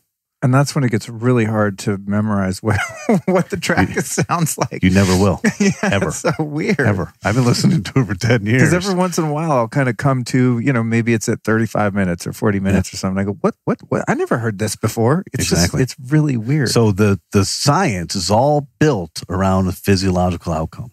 That's why I said earlier, you need the disc, you need the eye mask, you need all 4 components. If you reverse engineer NuCalm, you would be blown away with how meticulously it's designed, because we're tricking the brain. It's really sophisticated. It's simple in its application, but the science is incredible. So Dr. Holloway submits a file, and the file sounds annoying. It literally sounds like this. You could never listen to that. It has the same physics outcome. The caudate nucleus would derive 12 hertz and 10 hertz and 8 hertz and 6 hertz and 4 hertz, and you'd cycle in alpha and theta, but you'd be annoyed. So from there, we work with Dan Celine. Dan Celine is a 40-plus year veteran of the music industry, had his own record label, and was one of the pioneers for New Age music. So he discovered some of the best artists in the world, like Otmar Liebert, okay? So he gets the track, and we talk, and I say, hey, I'd like you to develop Recovery 2 for stage 4 cancer. Of all the populations we work with, it seems to be the most stressed out. So I'd like you to do the most recovery we can do. And there are scales we can use, and there are melodic interfaces we can use to further create the entrainment. So he'll go through his creative process. And then it's like brain surgery. I then send to him a mathematical matrix. At minute 1, the pitch is 162 and the frequency is 12.5 hertz. At minute 1.5, the pitch is now 159 and the frequency is 11.3 hertz. He has to build music commensurate with the math. So the pitch is changing throughout those tracks? Oh, yeah. Like the key that it's in? Yeah.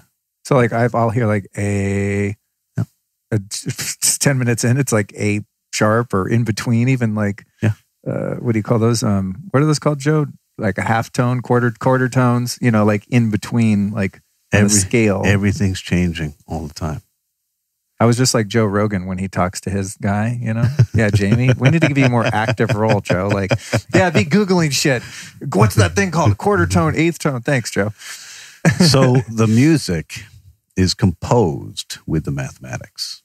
Because if it's not, that's crazy. They'll create music that interrupts or creates resistance to the physics. Remember, the whole outcome is designed for physics and create a physiological outcome. We want to pace you in alpha and theta. That's the desired outcome. The music of choice is so that you have a good listening experience. Okay. So literally it takes up to 6 months to build one track.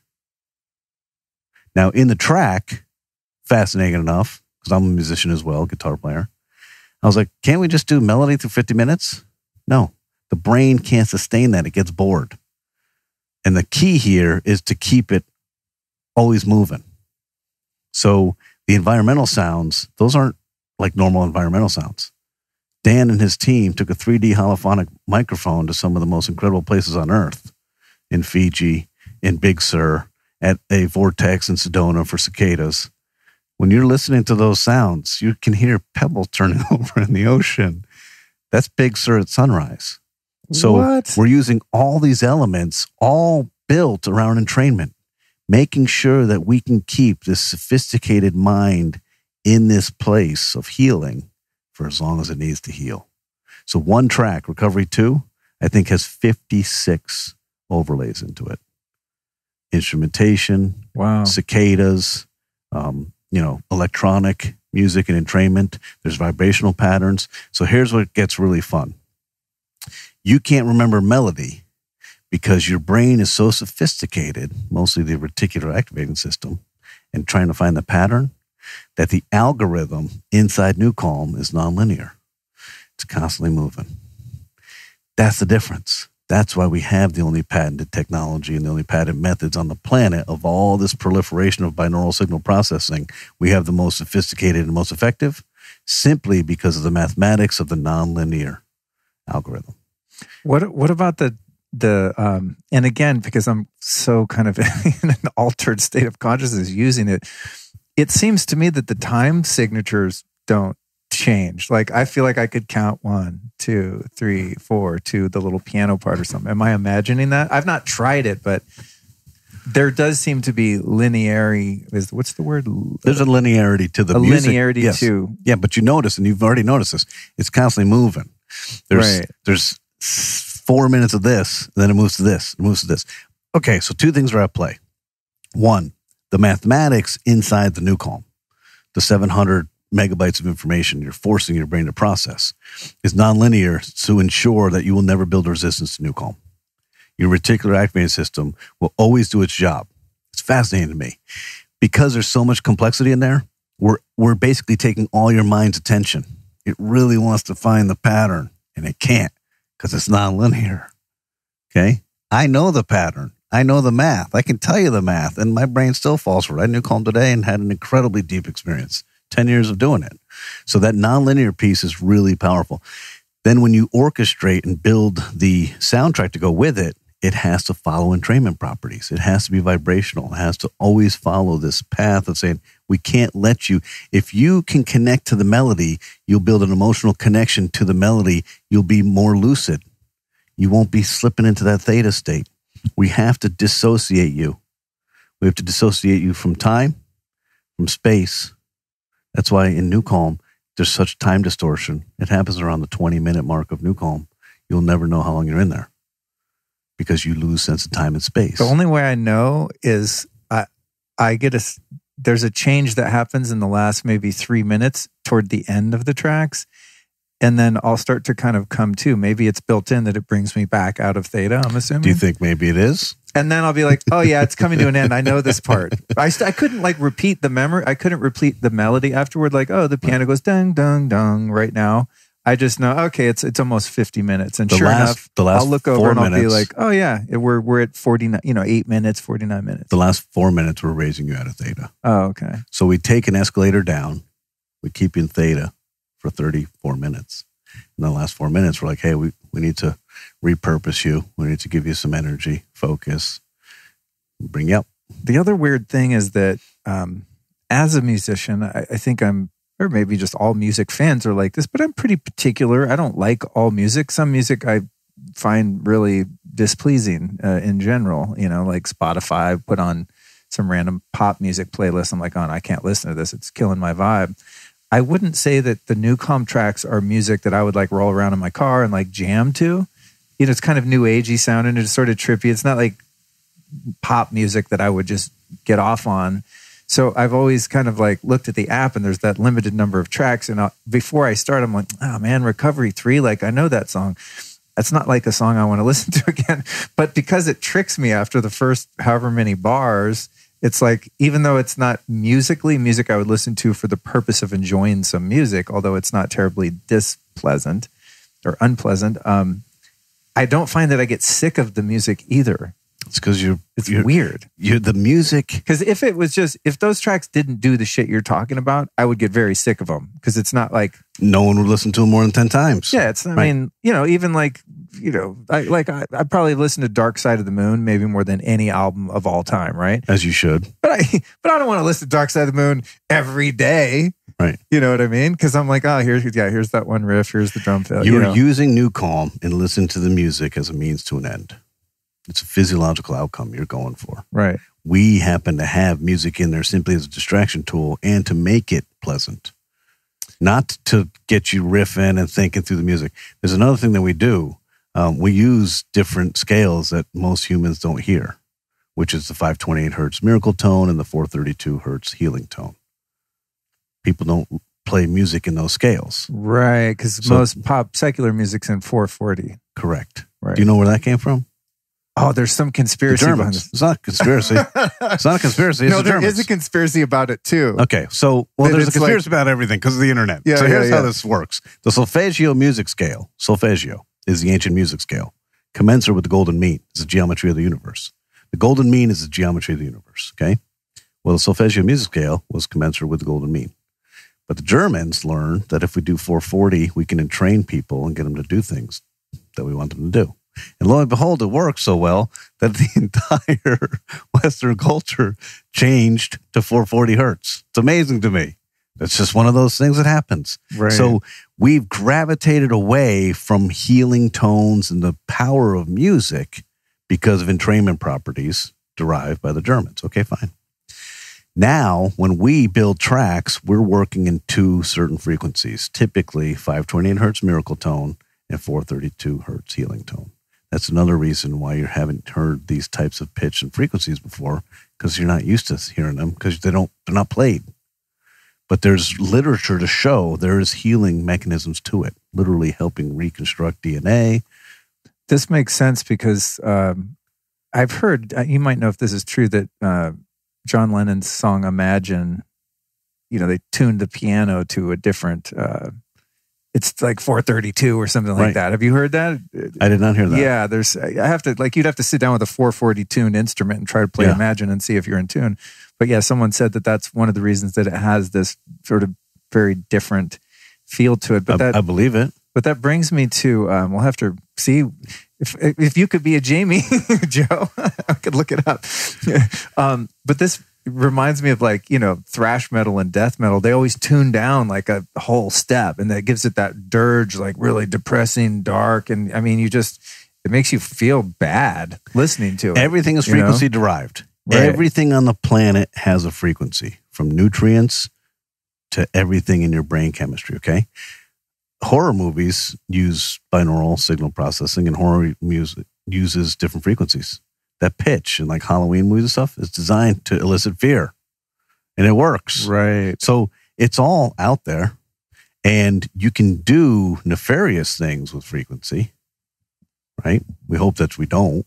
But for us, we're doing healing things and proper things to help people. That's what the 440 conspiracy is about. Correct. Is that... About brainwashing. Yeah. Of course. Interesting. And guess what? It worked because the entire world moved to 440. Like, wow, this really sounds good. Yeah. This brings me to another stacking question, and you might have just answered it in that if things aren't in 440. But I've realized that so many things that are blocking me are beyond, even if I have a conscious awareness of it and I intellectually understand, like say a limiting belief or something like that, right? Like, I see it. I've journaled, I've written about it. Go, God damn it. They told me this when I was a kid and it was wrong and it's sunk in. And now I feel like I'm not good at math or I can't sing or whatever. I'm never going to be able to make money. Shit like that.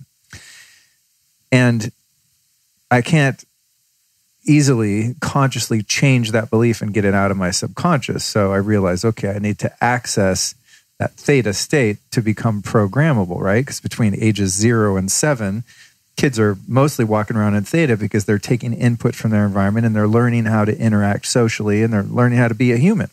And so they're put by nature in a state of being very programmable and impressionable. So if you experience a lot of trauma during that period, it sticks, and then you become an alcoholic or dysfunctional or violent or just an asshole or someone that experiences a very painful life. So I'm looking at early programming and I want to undo it, and I see it and I'm right there on the target, but it's stuck and I can't get it undone. So knowing a bit about how NuCalm and other technologies like this work, where they induce this state, and I want to kind of self-hypnotize or brainwash myself with other information. What I've done at times is do my NuCalm with like my good set of Bose noise-canceling headphones.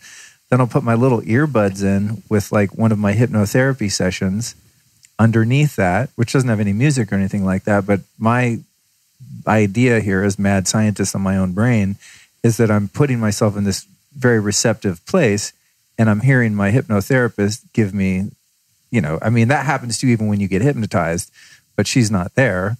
So I'm like hypnotized. I'm having my hypnosis therapist put good information in my brain to displace the bad information. So that's a great stack. Okay, cool. The other one, this is the one I'm a bit dubious about, but it seems to work and it feels good, is I've been really into Joe Dispenza's meditations. And I think I texted you. I was like, I told him about NuCalm and he hadn't heard of it, but he was very intrigued.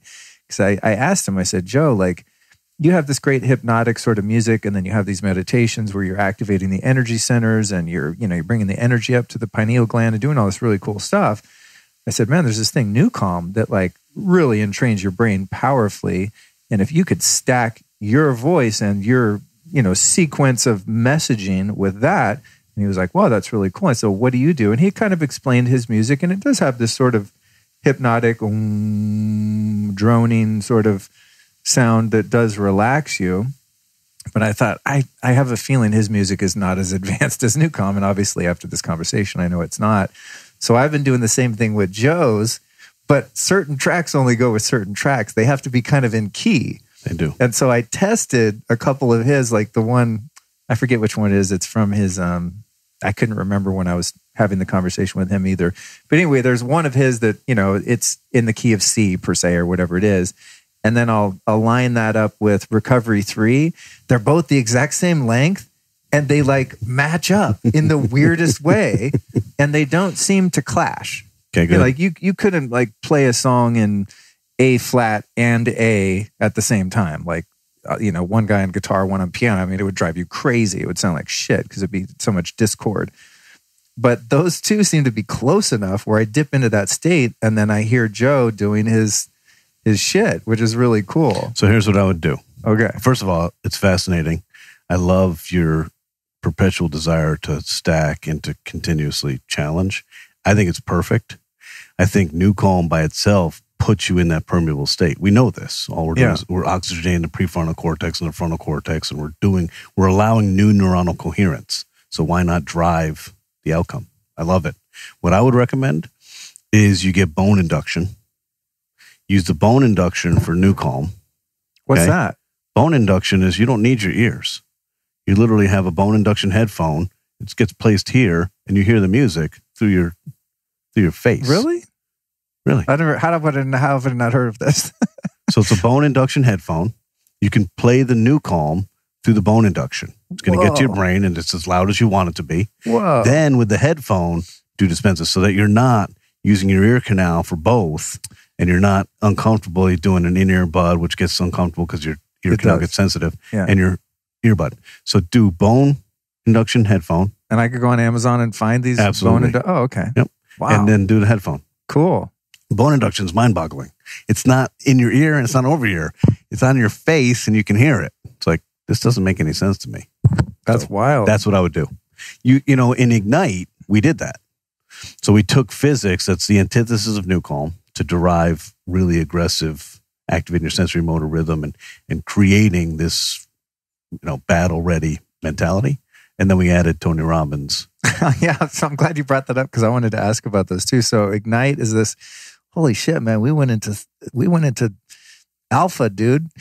I was just looking at the clock. I thought it's probably been about an hour. It's an hour 48, but I'm fascinated. So, okay, so we got that. Then Ignite is this other proprietary kind of beta version that's similar to NuCalm, but rather than it relaxing you, it gets you hyped as shit. And on some of those few tracks, because you sent me the secret login, then you've got Tony just get it in your body, just doing the Tony thing. Yeah. And it's badass. So sometimes I'll do a NuCalm. I'll be you're not groggy when you come out of it. Actually, you're quite refreshed. It doesn't, because you're bringing us out of the theta, as you said. But if I need to get up and really be activated, or I'll do it up in my Zen den, my little biohacking thing, and do my vibe plate and the red light, and then I'll put on the Tony Ignite thing, and it gets me crazy hyper.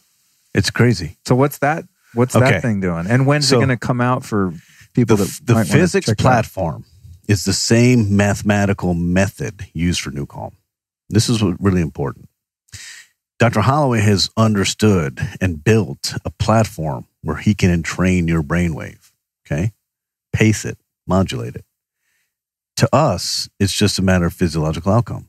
So NuCalm is designed to take care of you. It's designed for every human on the planet, from monks to Tony Robbins. Literally, there's 7.6 billion people on the planet. Nobody seems to be effectively managing stress.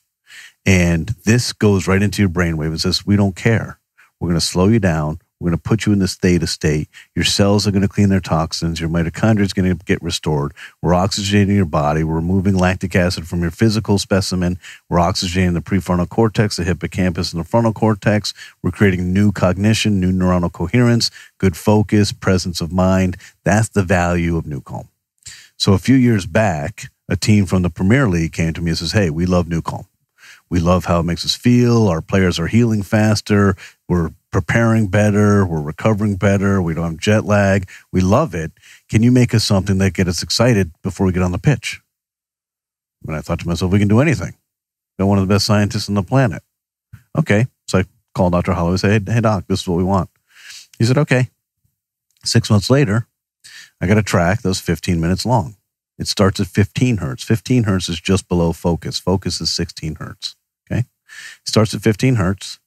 And over the course of about 12 minutes, it ramps you beyond beta into gamma brainwave function. Gamma is a tight band of 39 to 41 hertz, synonymous with higher consciousness, but it's also synonymous with eliciting dopamine, activating your sensory motor rhythm, increasing your olfactory or peripheral vision, and literally preparing you. We call it warrior brain.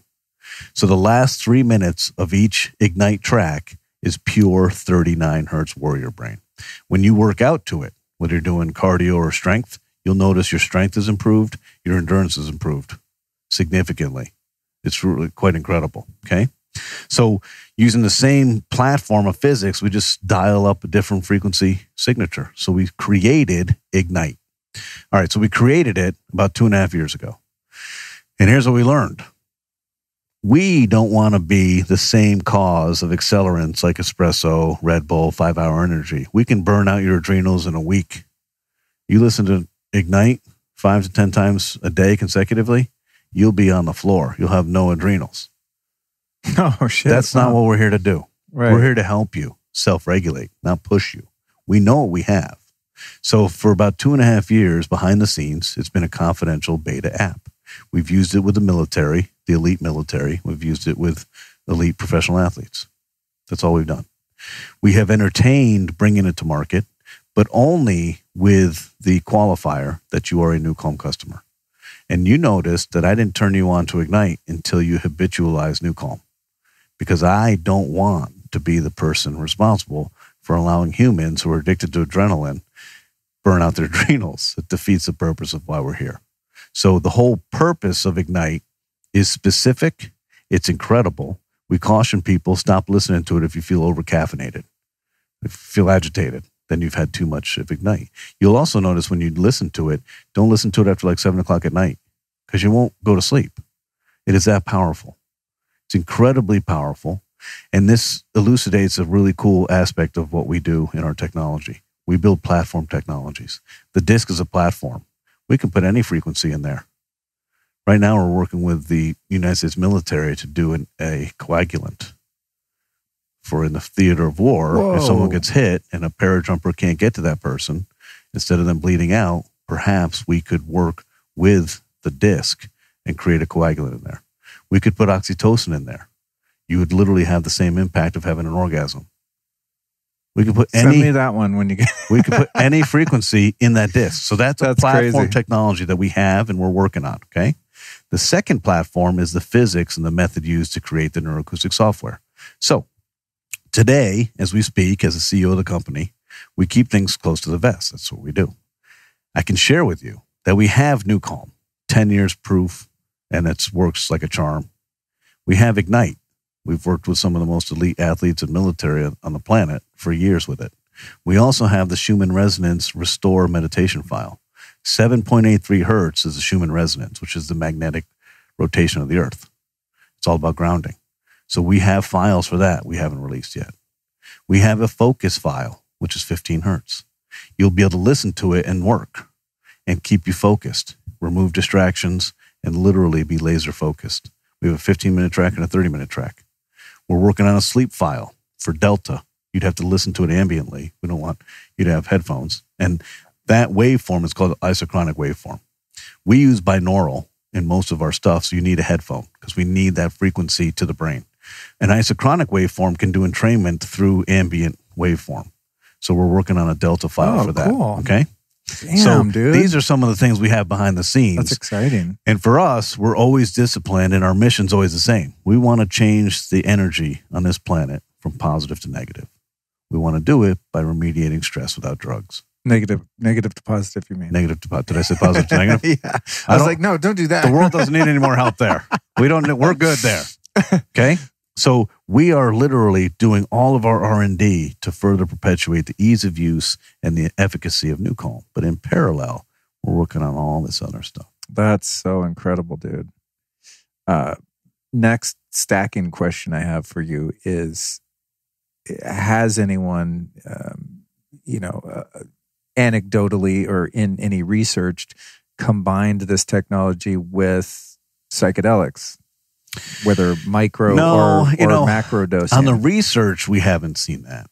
But humans are amazing and they're creative. And if you're into psychedelics, you're going to use this before and after. We have heard this. NuCalm kind of obliterates any type of change to your biochemistry. So if you smoked some really good marijuana and you did NuCalm, it straightens you out. Interesting. That's kind of a buzzkill, right? You're like, that's not cool. However, remember I mentioned earlier, the GABAergic system is responsible for anything that relaxes your brain chemistry. So if we prime the GABAergic system, what do you think is going to happen? You're a lot more prone to any outcome, whether it's a medicament in like nitrous oxide for a surgical procedure, or it's marijuana, or it's alcohol. So if we prime the GABAergic system, which is responsible for anything that relaxes you, if you were to do NuCalm first and then smoke marijuana, or do NuCalm first and then drink alcohol, or do NuCalm first and then do a psychedelic, your experience is going to be far greater. You just need less. So you almost titrate down, right? Interesting, yeah. We We have heard people anecdotally call me up and say, hey, I did this and smoked and it was beyond incredible. I mean, just like I was on acid just from smoking marijuana. Right. So when you prime all of the body's natural resistant issues, right? And you literally take the GABAergic system and say, hey, we're ready for anything that comes. That's what would happen. Interesting. Now, secondarily, and people who are listening will really enjoy this aspect of NuCalm, it will literally obliterate any hangover. Any hangover. A hangover typically is derived from lactic acid built up in your frontal cortex, like a battle axe to your forehead. You do NuCalm, you will not have a hangover.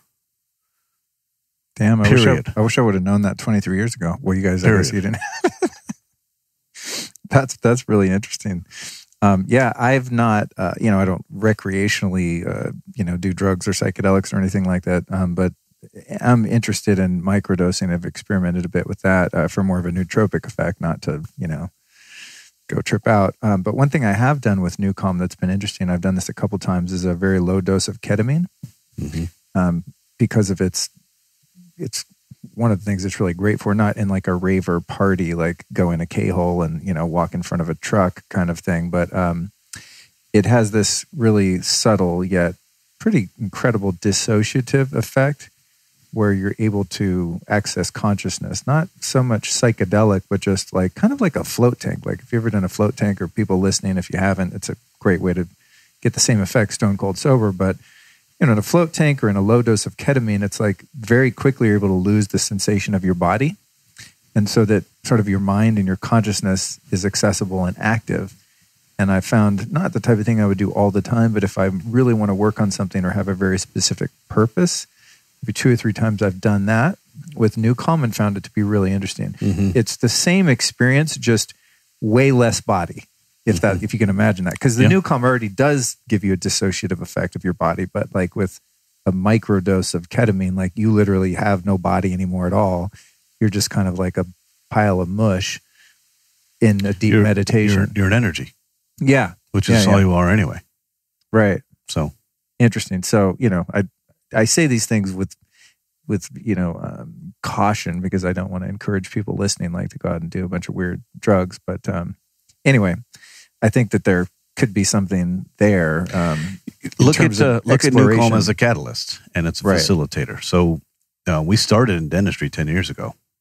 I knew from the literature and the research with Dr. Holloway that if this helped with PTSD and addiction, we could help anybody. Right. But as the CEO of the company and not the inventor, like I said earlier, in God we trust, everybody else bring data. We started in dental surgeries because lying on your back, opening your mouth, and having a dentist put instruments in your mouth elicits a fight or flight response. Your central nervous system does not think this is a good idea. So you have an acute, high stress anxiety response. That's where we did NuCalm. And what we found is that when you relax the autonomic nervous system, which is your fear, stress, anxiety, and depression side of your brain, everything else is easier. So if you are still going to use nitrous oxide, you just need less because your body's not resisting it. If you need any type of medicament, any type of treatment, you need less because we've taken this aspect, the fight or flight and the resistance aspect, and we have negated it completely. So your body's more permeable. It's more permeable to anything.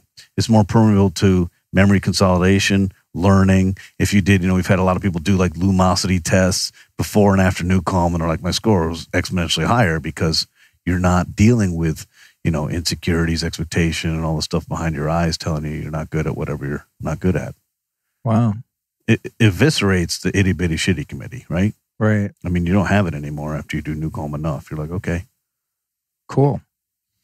Someone was asking when I posted this on Instagram, the difference between, and I'd not heard of this, but something called Huso. Yeah. This technology? That's a German technology. And then something that I really enjoy, and it's similar but a little different because it has this visual aspect, is Brain Tap. And then you mentioned the device Alpha Stim, which I don't have, but I've tried it, and it's kind of a... Alpha Stim and Fisher Wallace and RCES are the same. So it's transcranial direct current stimulation. Has an effect, but it's not... Well, it's not predictable, it's not long-lasting, and everybody's different. So Got it. That, to us, was the weakest component of the 4-component system of NuCalm. For our technology, the stimulation device, Alpha Stim or Fisher Wallace, was simply used as a catalyst for our amino acids. Got it. That's all it was. Got it. So that has very little impact on what we're doing. The Brain Tap piece in Huso, the difference is the predictability, efficacy, and longevity, simply because when you look at how you get the only patent in the world for managing stress without drugs, I don't know how familiar you are with patent law, but the onus is on the company to showcase efficacy and novelty. You have to prove to a patent attorney that you've created something that's never been created before. It's pretty arduous. So we enlisted some really significant scientists from some prestigious universities to do independent studies.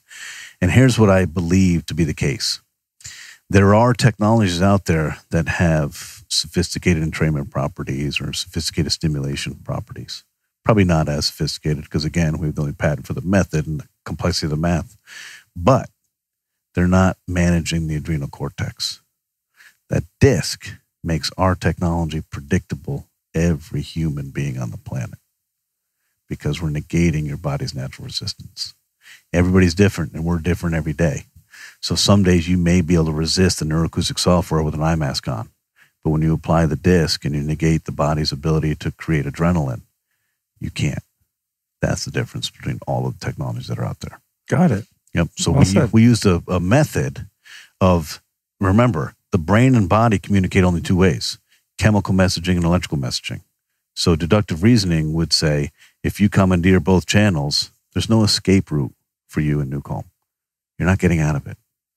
Once you get in there, we put the disc on, the eye mask, and the music, we know where you're going. Right. Nowhere. Right. You're going into theta land, and you're going to go heal. The last thing I want to know is why do I find this so useful for air travel and jet lag? It's all about... Like I would, if I left for a flight and I forgot this shit, I would freak out. As like you honestly, should. I would be bombed on As you the should. plane. As you should. I'm always checking my pockets for my little Hopefully you wouldn't rush a discs cockpit. Turn this thing around.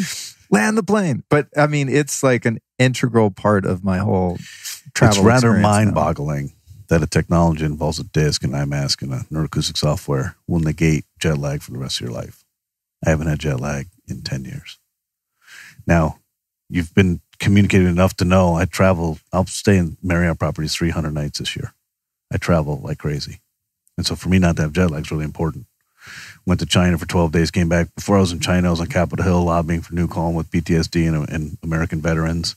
Came back from there and then was in San Francisco. I mean, it's a crazy travel schedule. There's a whole regimen to it. But NuCalm resets your biorhythms.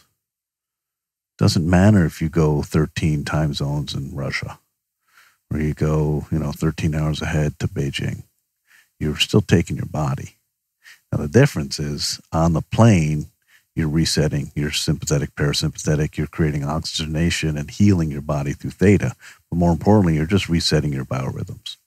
And then you do it the second time on the plane because it's a long flight. Then when you get there, you do it.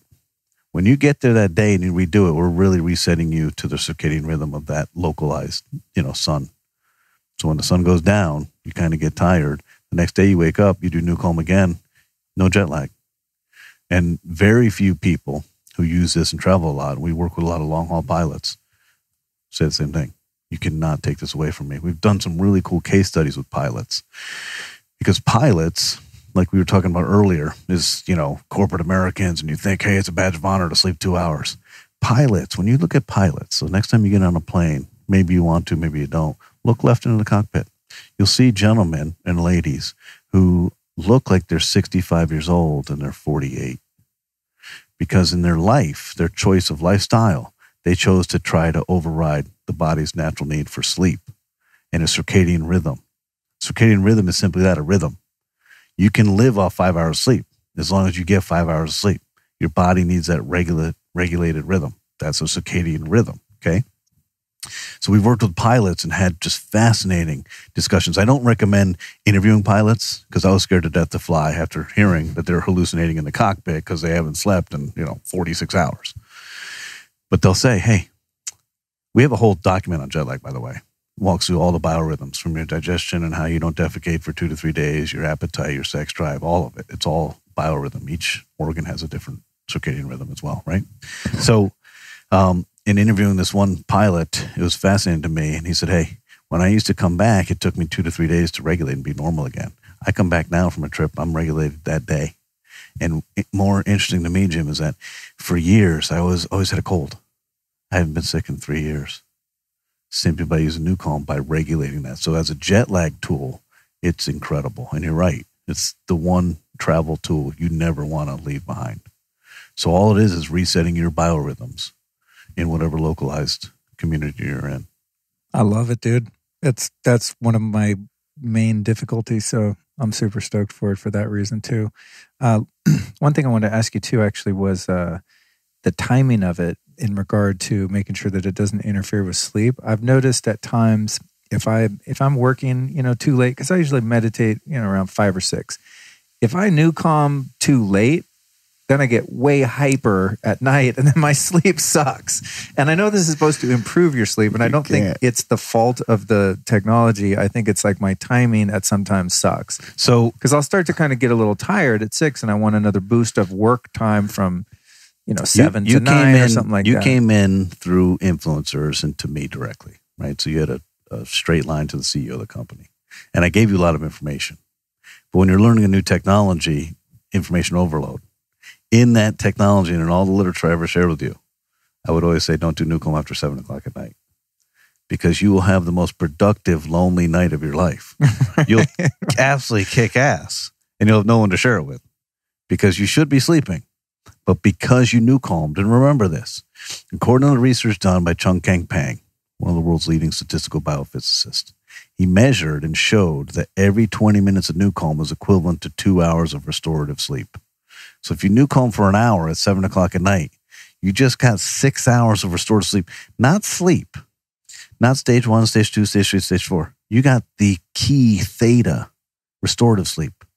Your cells clean their toxins, your mitochondria is restored. So you're getting the best, most concentrated healing sleep that you can get, and you got 6 hours of it. So you're wide awake. So after 7 o'clock, we caution people, do not do NuCalm. Now, there are a lot of people that work with us and have NuCalm who are older. And invariably, as we're in our 60s, 70s, or 80s, our sleep architecture is compromised by a myriad of things, from disease to just raising kids and grandkids or whatever. So we have the 15-minute rule for those folks. Everyone has NuCalm in their bedroom, and they'll say, hey, if you get up at 3 in the morning to urinate and you can't go back to sleep, and you're sitting there and you're getting upset because you're trying to solve world hunger and solve problems that mean nothing in the middle of the night, 15 minutes, you can't get back to sleep, get on NuCalm. That's what I did last night. So just put the headphone on, the eye mask. Maybe you don't even need the eye mask because it's dark. And they just go. And it helps with the onset. And then they'll wake up, an hour or 2, 3 hours later. And then do you see any reason why? Because I usually meditate for 20 minutes when I wake up, and if I'm going to be sitting there for 20 minutes, like I said, I'm going to stack things. So I'll do the 20-minute power nap. Yes. For my morning meditation, which is usually by the time I take a shower and kind of drink some water, it's about an hour after I woke up and out of bed. Do you think that's going to have any negative impact? Or Not at all. Oh, okay. So for most people, we caution them. I'll meditate just while I'm doing my Vedic meditation, which any traditional Vedic practitioners would be like, you're not meditating if you're listening to this. But I find that it assists in that first meditation, which typically my brain's much more active in the morning. So your cortisol is at the highest level in the morning. It's getting you out of sleep. Okay.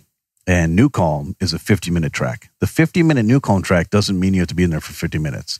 It just is, that's how the brain kind of works, right? So you're just done when you're done. You might be in for 35 minutes one time and more than an hour another time. The 20-minute power nap was a really big advancement because Dr. Holloway cautioned us and said, hey, you can't just take people into theta. You need that ramp. He calls it the departure lounge. I need to prepare people to go into theta. So the 20-minute power nap was built for people who meditate and people that use NuCalm a lot. It's a concentrated version of NuCalm. It's a faster descension into theta. You ride the theta out, and then it's a rise into alpha. In addition to the actual NuCalm concentrated version from 50 minutes to 20 minutes, we also added some elements from Ignite. That's why there's more of an energy push when you get out of the power nap. So for me, and for a lot of athletes, a lot of military, first thing in the morning, because the schedule won't allow for 50 minutes, we'll do recovery 2, recovery 3 first thing in the morning. I'll get up early to do that. That makes up any sleep debt I've accumulated. Then as the day goes, I will sneak in a 20-minute power nap between 2 and 4. When the body's natural biorhythm wants to take a nap, I'll do the concentrated NuCalm because I don't have a lot of time, but it gives me that extra energy boost. Cool. So it's all up to you, your biorhythm, what works for you. The only cautionary tale is don't do NuCalm too late or you'll have those events where you're like, wow, I'm going to work like crazy. I've blown it. I think 7, I think even for me, like after 5, I tend to have that happen. If I do like one of the 50-minute ones and I just go into the zone, I come out super energized. Yeah, and you wonder, I don't want to go to bed.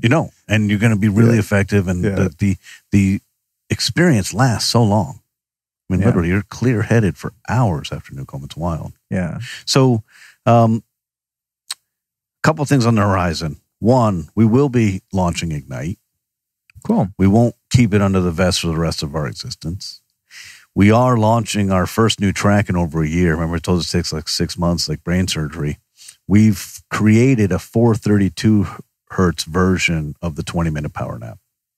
The 20-minute power nap is not ideal, but humans are crazy, and you can't fight them. You got to go with them.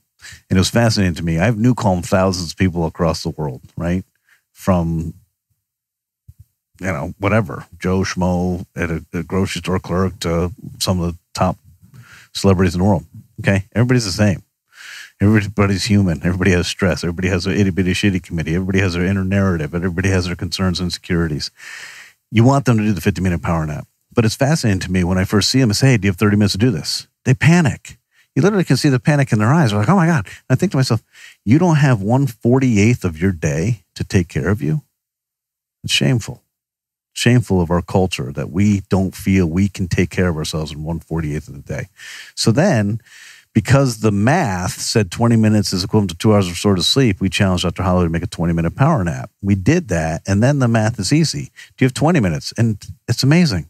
It's only 10 minutes more. But everyone's like, yeah, the compliance rate is through the roof. And you just say, hey, you don't have 1/72nd of your day to take care of you? So what's interesting to us is we can see all the metadata. And I know that the 20-minute power nap is you can see how many times people are using it? Oh, yeah. Oh, interesting. We can see it. And you can see if people make it, how long they make it through each session. We can see the favorite tracks, the time of day, the length of time they're doing it. Oh, cool. And here's what we've learned. 20-minute power nap is the most popular track we ever created. Because people think because Recovery 2 says 50 minutes, you have to do it for 50 minutes. They're not reading the literature. You don't have to do it for 50 minutes. You'll do it as long as your brain needs it, whether it's 30 minutes, 28 minutes, 42 minutes, an hour and a half. It's not up to us. It's up to your brain. So the more you do it, the more your brain balances the autonomic nervous system, the less time you're on NuCalm. So if you're doing NuCalm enough and you're self-regulated, you're not jet lagged and whatever, you should be in NuCalm between 28 and 34 minutes. That's a natural biorhythm for someone who's healthy and well-balanced. That's it. So it's fascinating to me to see everyone's always taking shortcuts. And I'm like, the 20-minute power nap was designed for afternoon and a concentrated version when you don't have time. But I caution people to make the time because as you've felt it with NuCalm, if you get rid of stress and all the stuff that comes along with stress and you're restored and you don't have jet lag or sleep debt, you perform at an exceptional level. It took me about 7 months as the CEO of this company to understand that equation because as a type A go-getter, I was like, I don't have time for that. I don't have time for that. I don't have time for that. Then after doing it enough and seeing the research, I said, wait a second. If I invest 30 minutes of my day into NuCalm, it repays me with about 16 hours of clear, focused, energized, present work. I like that equation. That's worth the investment. So the first 7 months of running this company, I wasn't using it regularly. The last 9 years and 5 months, every day. Sometimes I cheat and do it twice a day. Well, you had me when you told me Roger Waters uses it before he goes on stage. Roger Waters. Yeah, I was like, I'm in. He knows. You know. Well, he's a man of incredible intellect, creativity, but also just amazingly determined to share his music and his influence with the world. I mean, for a man at 75 years old to do a 2-year global tour is incredible. That's what I'm saying, man. And so for you and I, we travel. We're not 75 years old. It wears you out. That's amazing to me.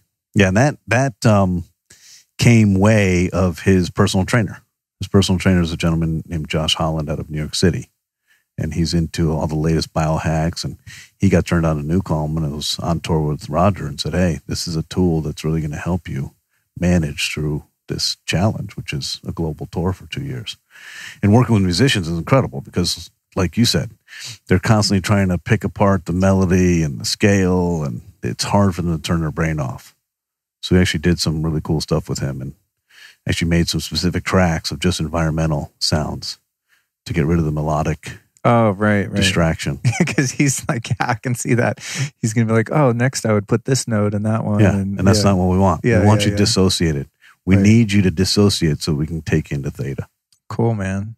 Well, shit, Jim, I think we've covered it, man. Thank you so much. I'm stoked. I'm excited. And for those listening, and I'm sure I'll cover this in the intro too, we've got a $500 off for you too. If you go to NuCalm.com, that's NuCalm.com, and enter the code Luke500, you can get yourself on this. Because I know right now, if I was listening to this, I'd be like, all right, I didn't need to listen to 2 hours of this shit. Give me it now. So thank you for the sweet discount for our listeners. I appreciate that. My words of wisdom to the planet is take care of yourself. Early in this podcast, we talked about stress and the expense it has on you. from emotional, psychological, and physical, but it's going to kill you. And NuCalm isn't the only answer. It happens to be a very predictable shortcut, and that predictability is really important. But you can do yoga, Tai Chi, mindfulness, breathing. You can do a lot of things, but you have to do it. You can't postpone it till tomorrow. You can't constantly ask your body to step up and be more resilient. You're asking too much of your body and your mind, and you have to stop the chaos. I challenge people to go to sleep and be accepting that you didn't get your to-do list done for tomorrow, because on that to-do list is not curing cancer and solving world hunger and our water crisis. It's little stuff, and we get so caught up in the little stuff, and we're in this quadrant of having to do these little things. That's not what life's about. And I ask you to take care of you so you can be there for the ones who love you and need you the most. And that's your children and your friends. And when you're stressed out, you're not present. You're not hearing them. You're not engaged. Don't think for 1 second they don't feel it. So do something like NuCalm. And it's not inexpensive. It's $4,695.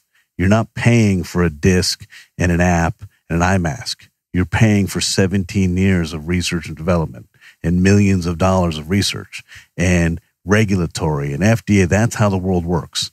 I tell people, say, when you buy a pill, a Viagra pill does not cost $73 to make. You're buying access to an outcome. So it is an expensive device. We get that. But yes, Luke asked for a discount, and we honored that with $500 off, and it's really simple. And if you get NuCalm, it's a real simple equation. Use it. If you use it, you'll be very, very pleased, and so will your family. If you're not going to use it, do yourself a favor. Don't buy it. It's a real simple equation. We don't need another dust collector. We want to take care of you. That's why we're here. I got one last question for you. It's a question I ask every guest, except I think I might have missed one recently with Shaman Durek. I realized that the other day because I always remember, but that one time it got me.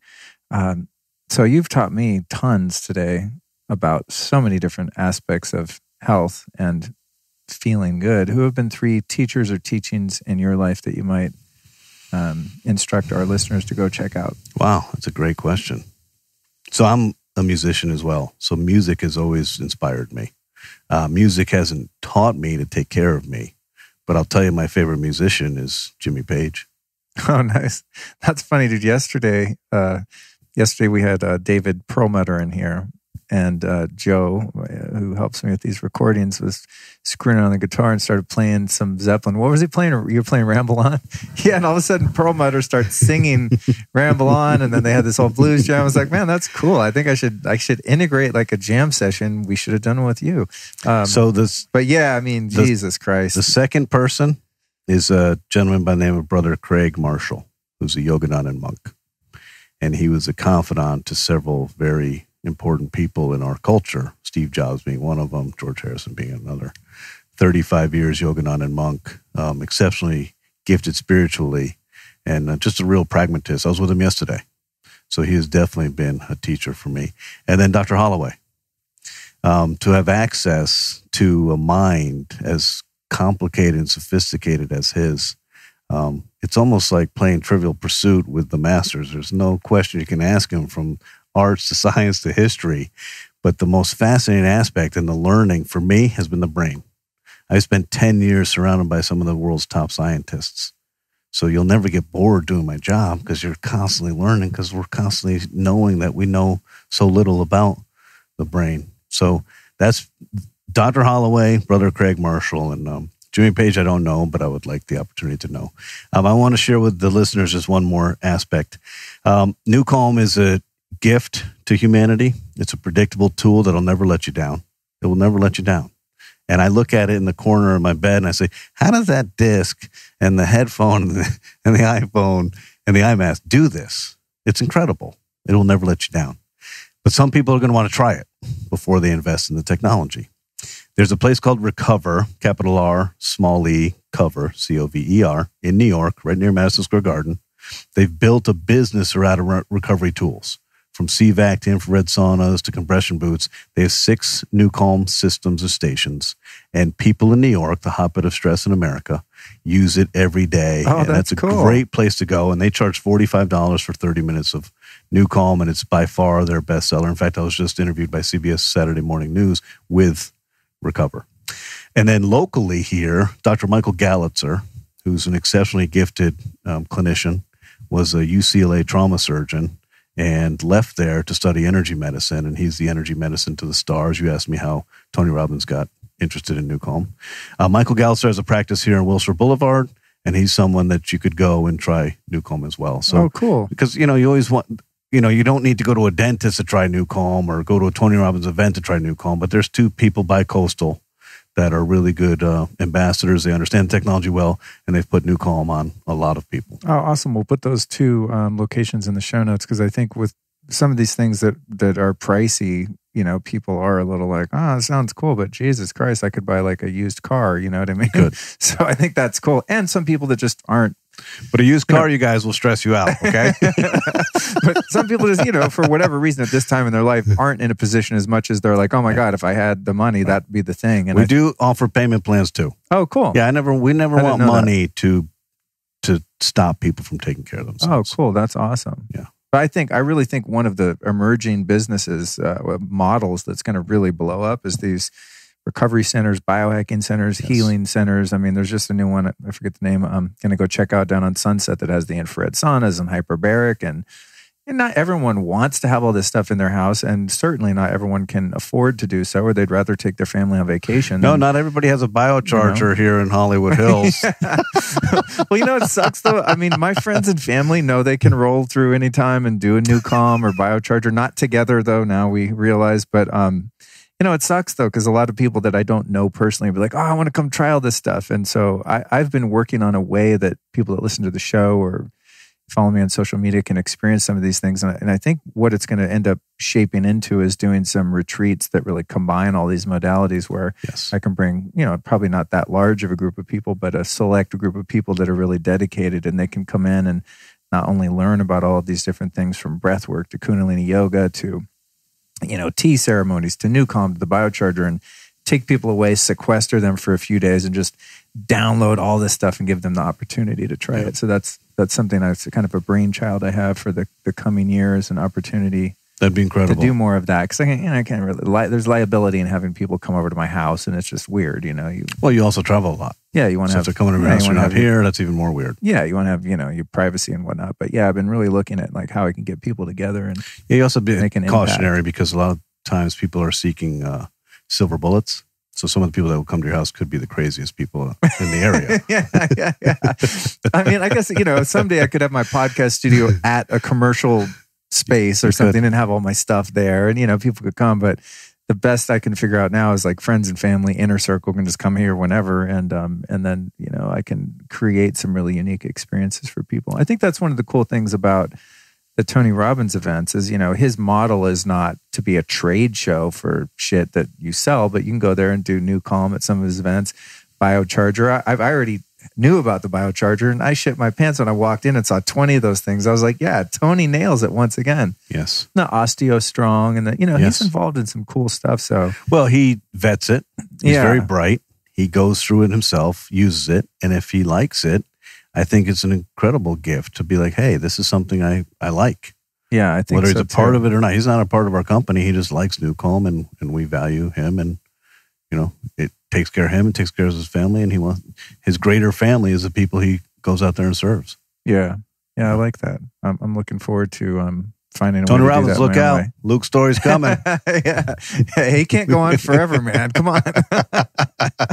All right, Jim. Thanks for joining me today, dude. Pleasure. Appreciate it. Really great to get to hang in person. Most excellent. Thank you very much. All right.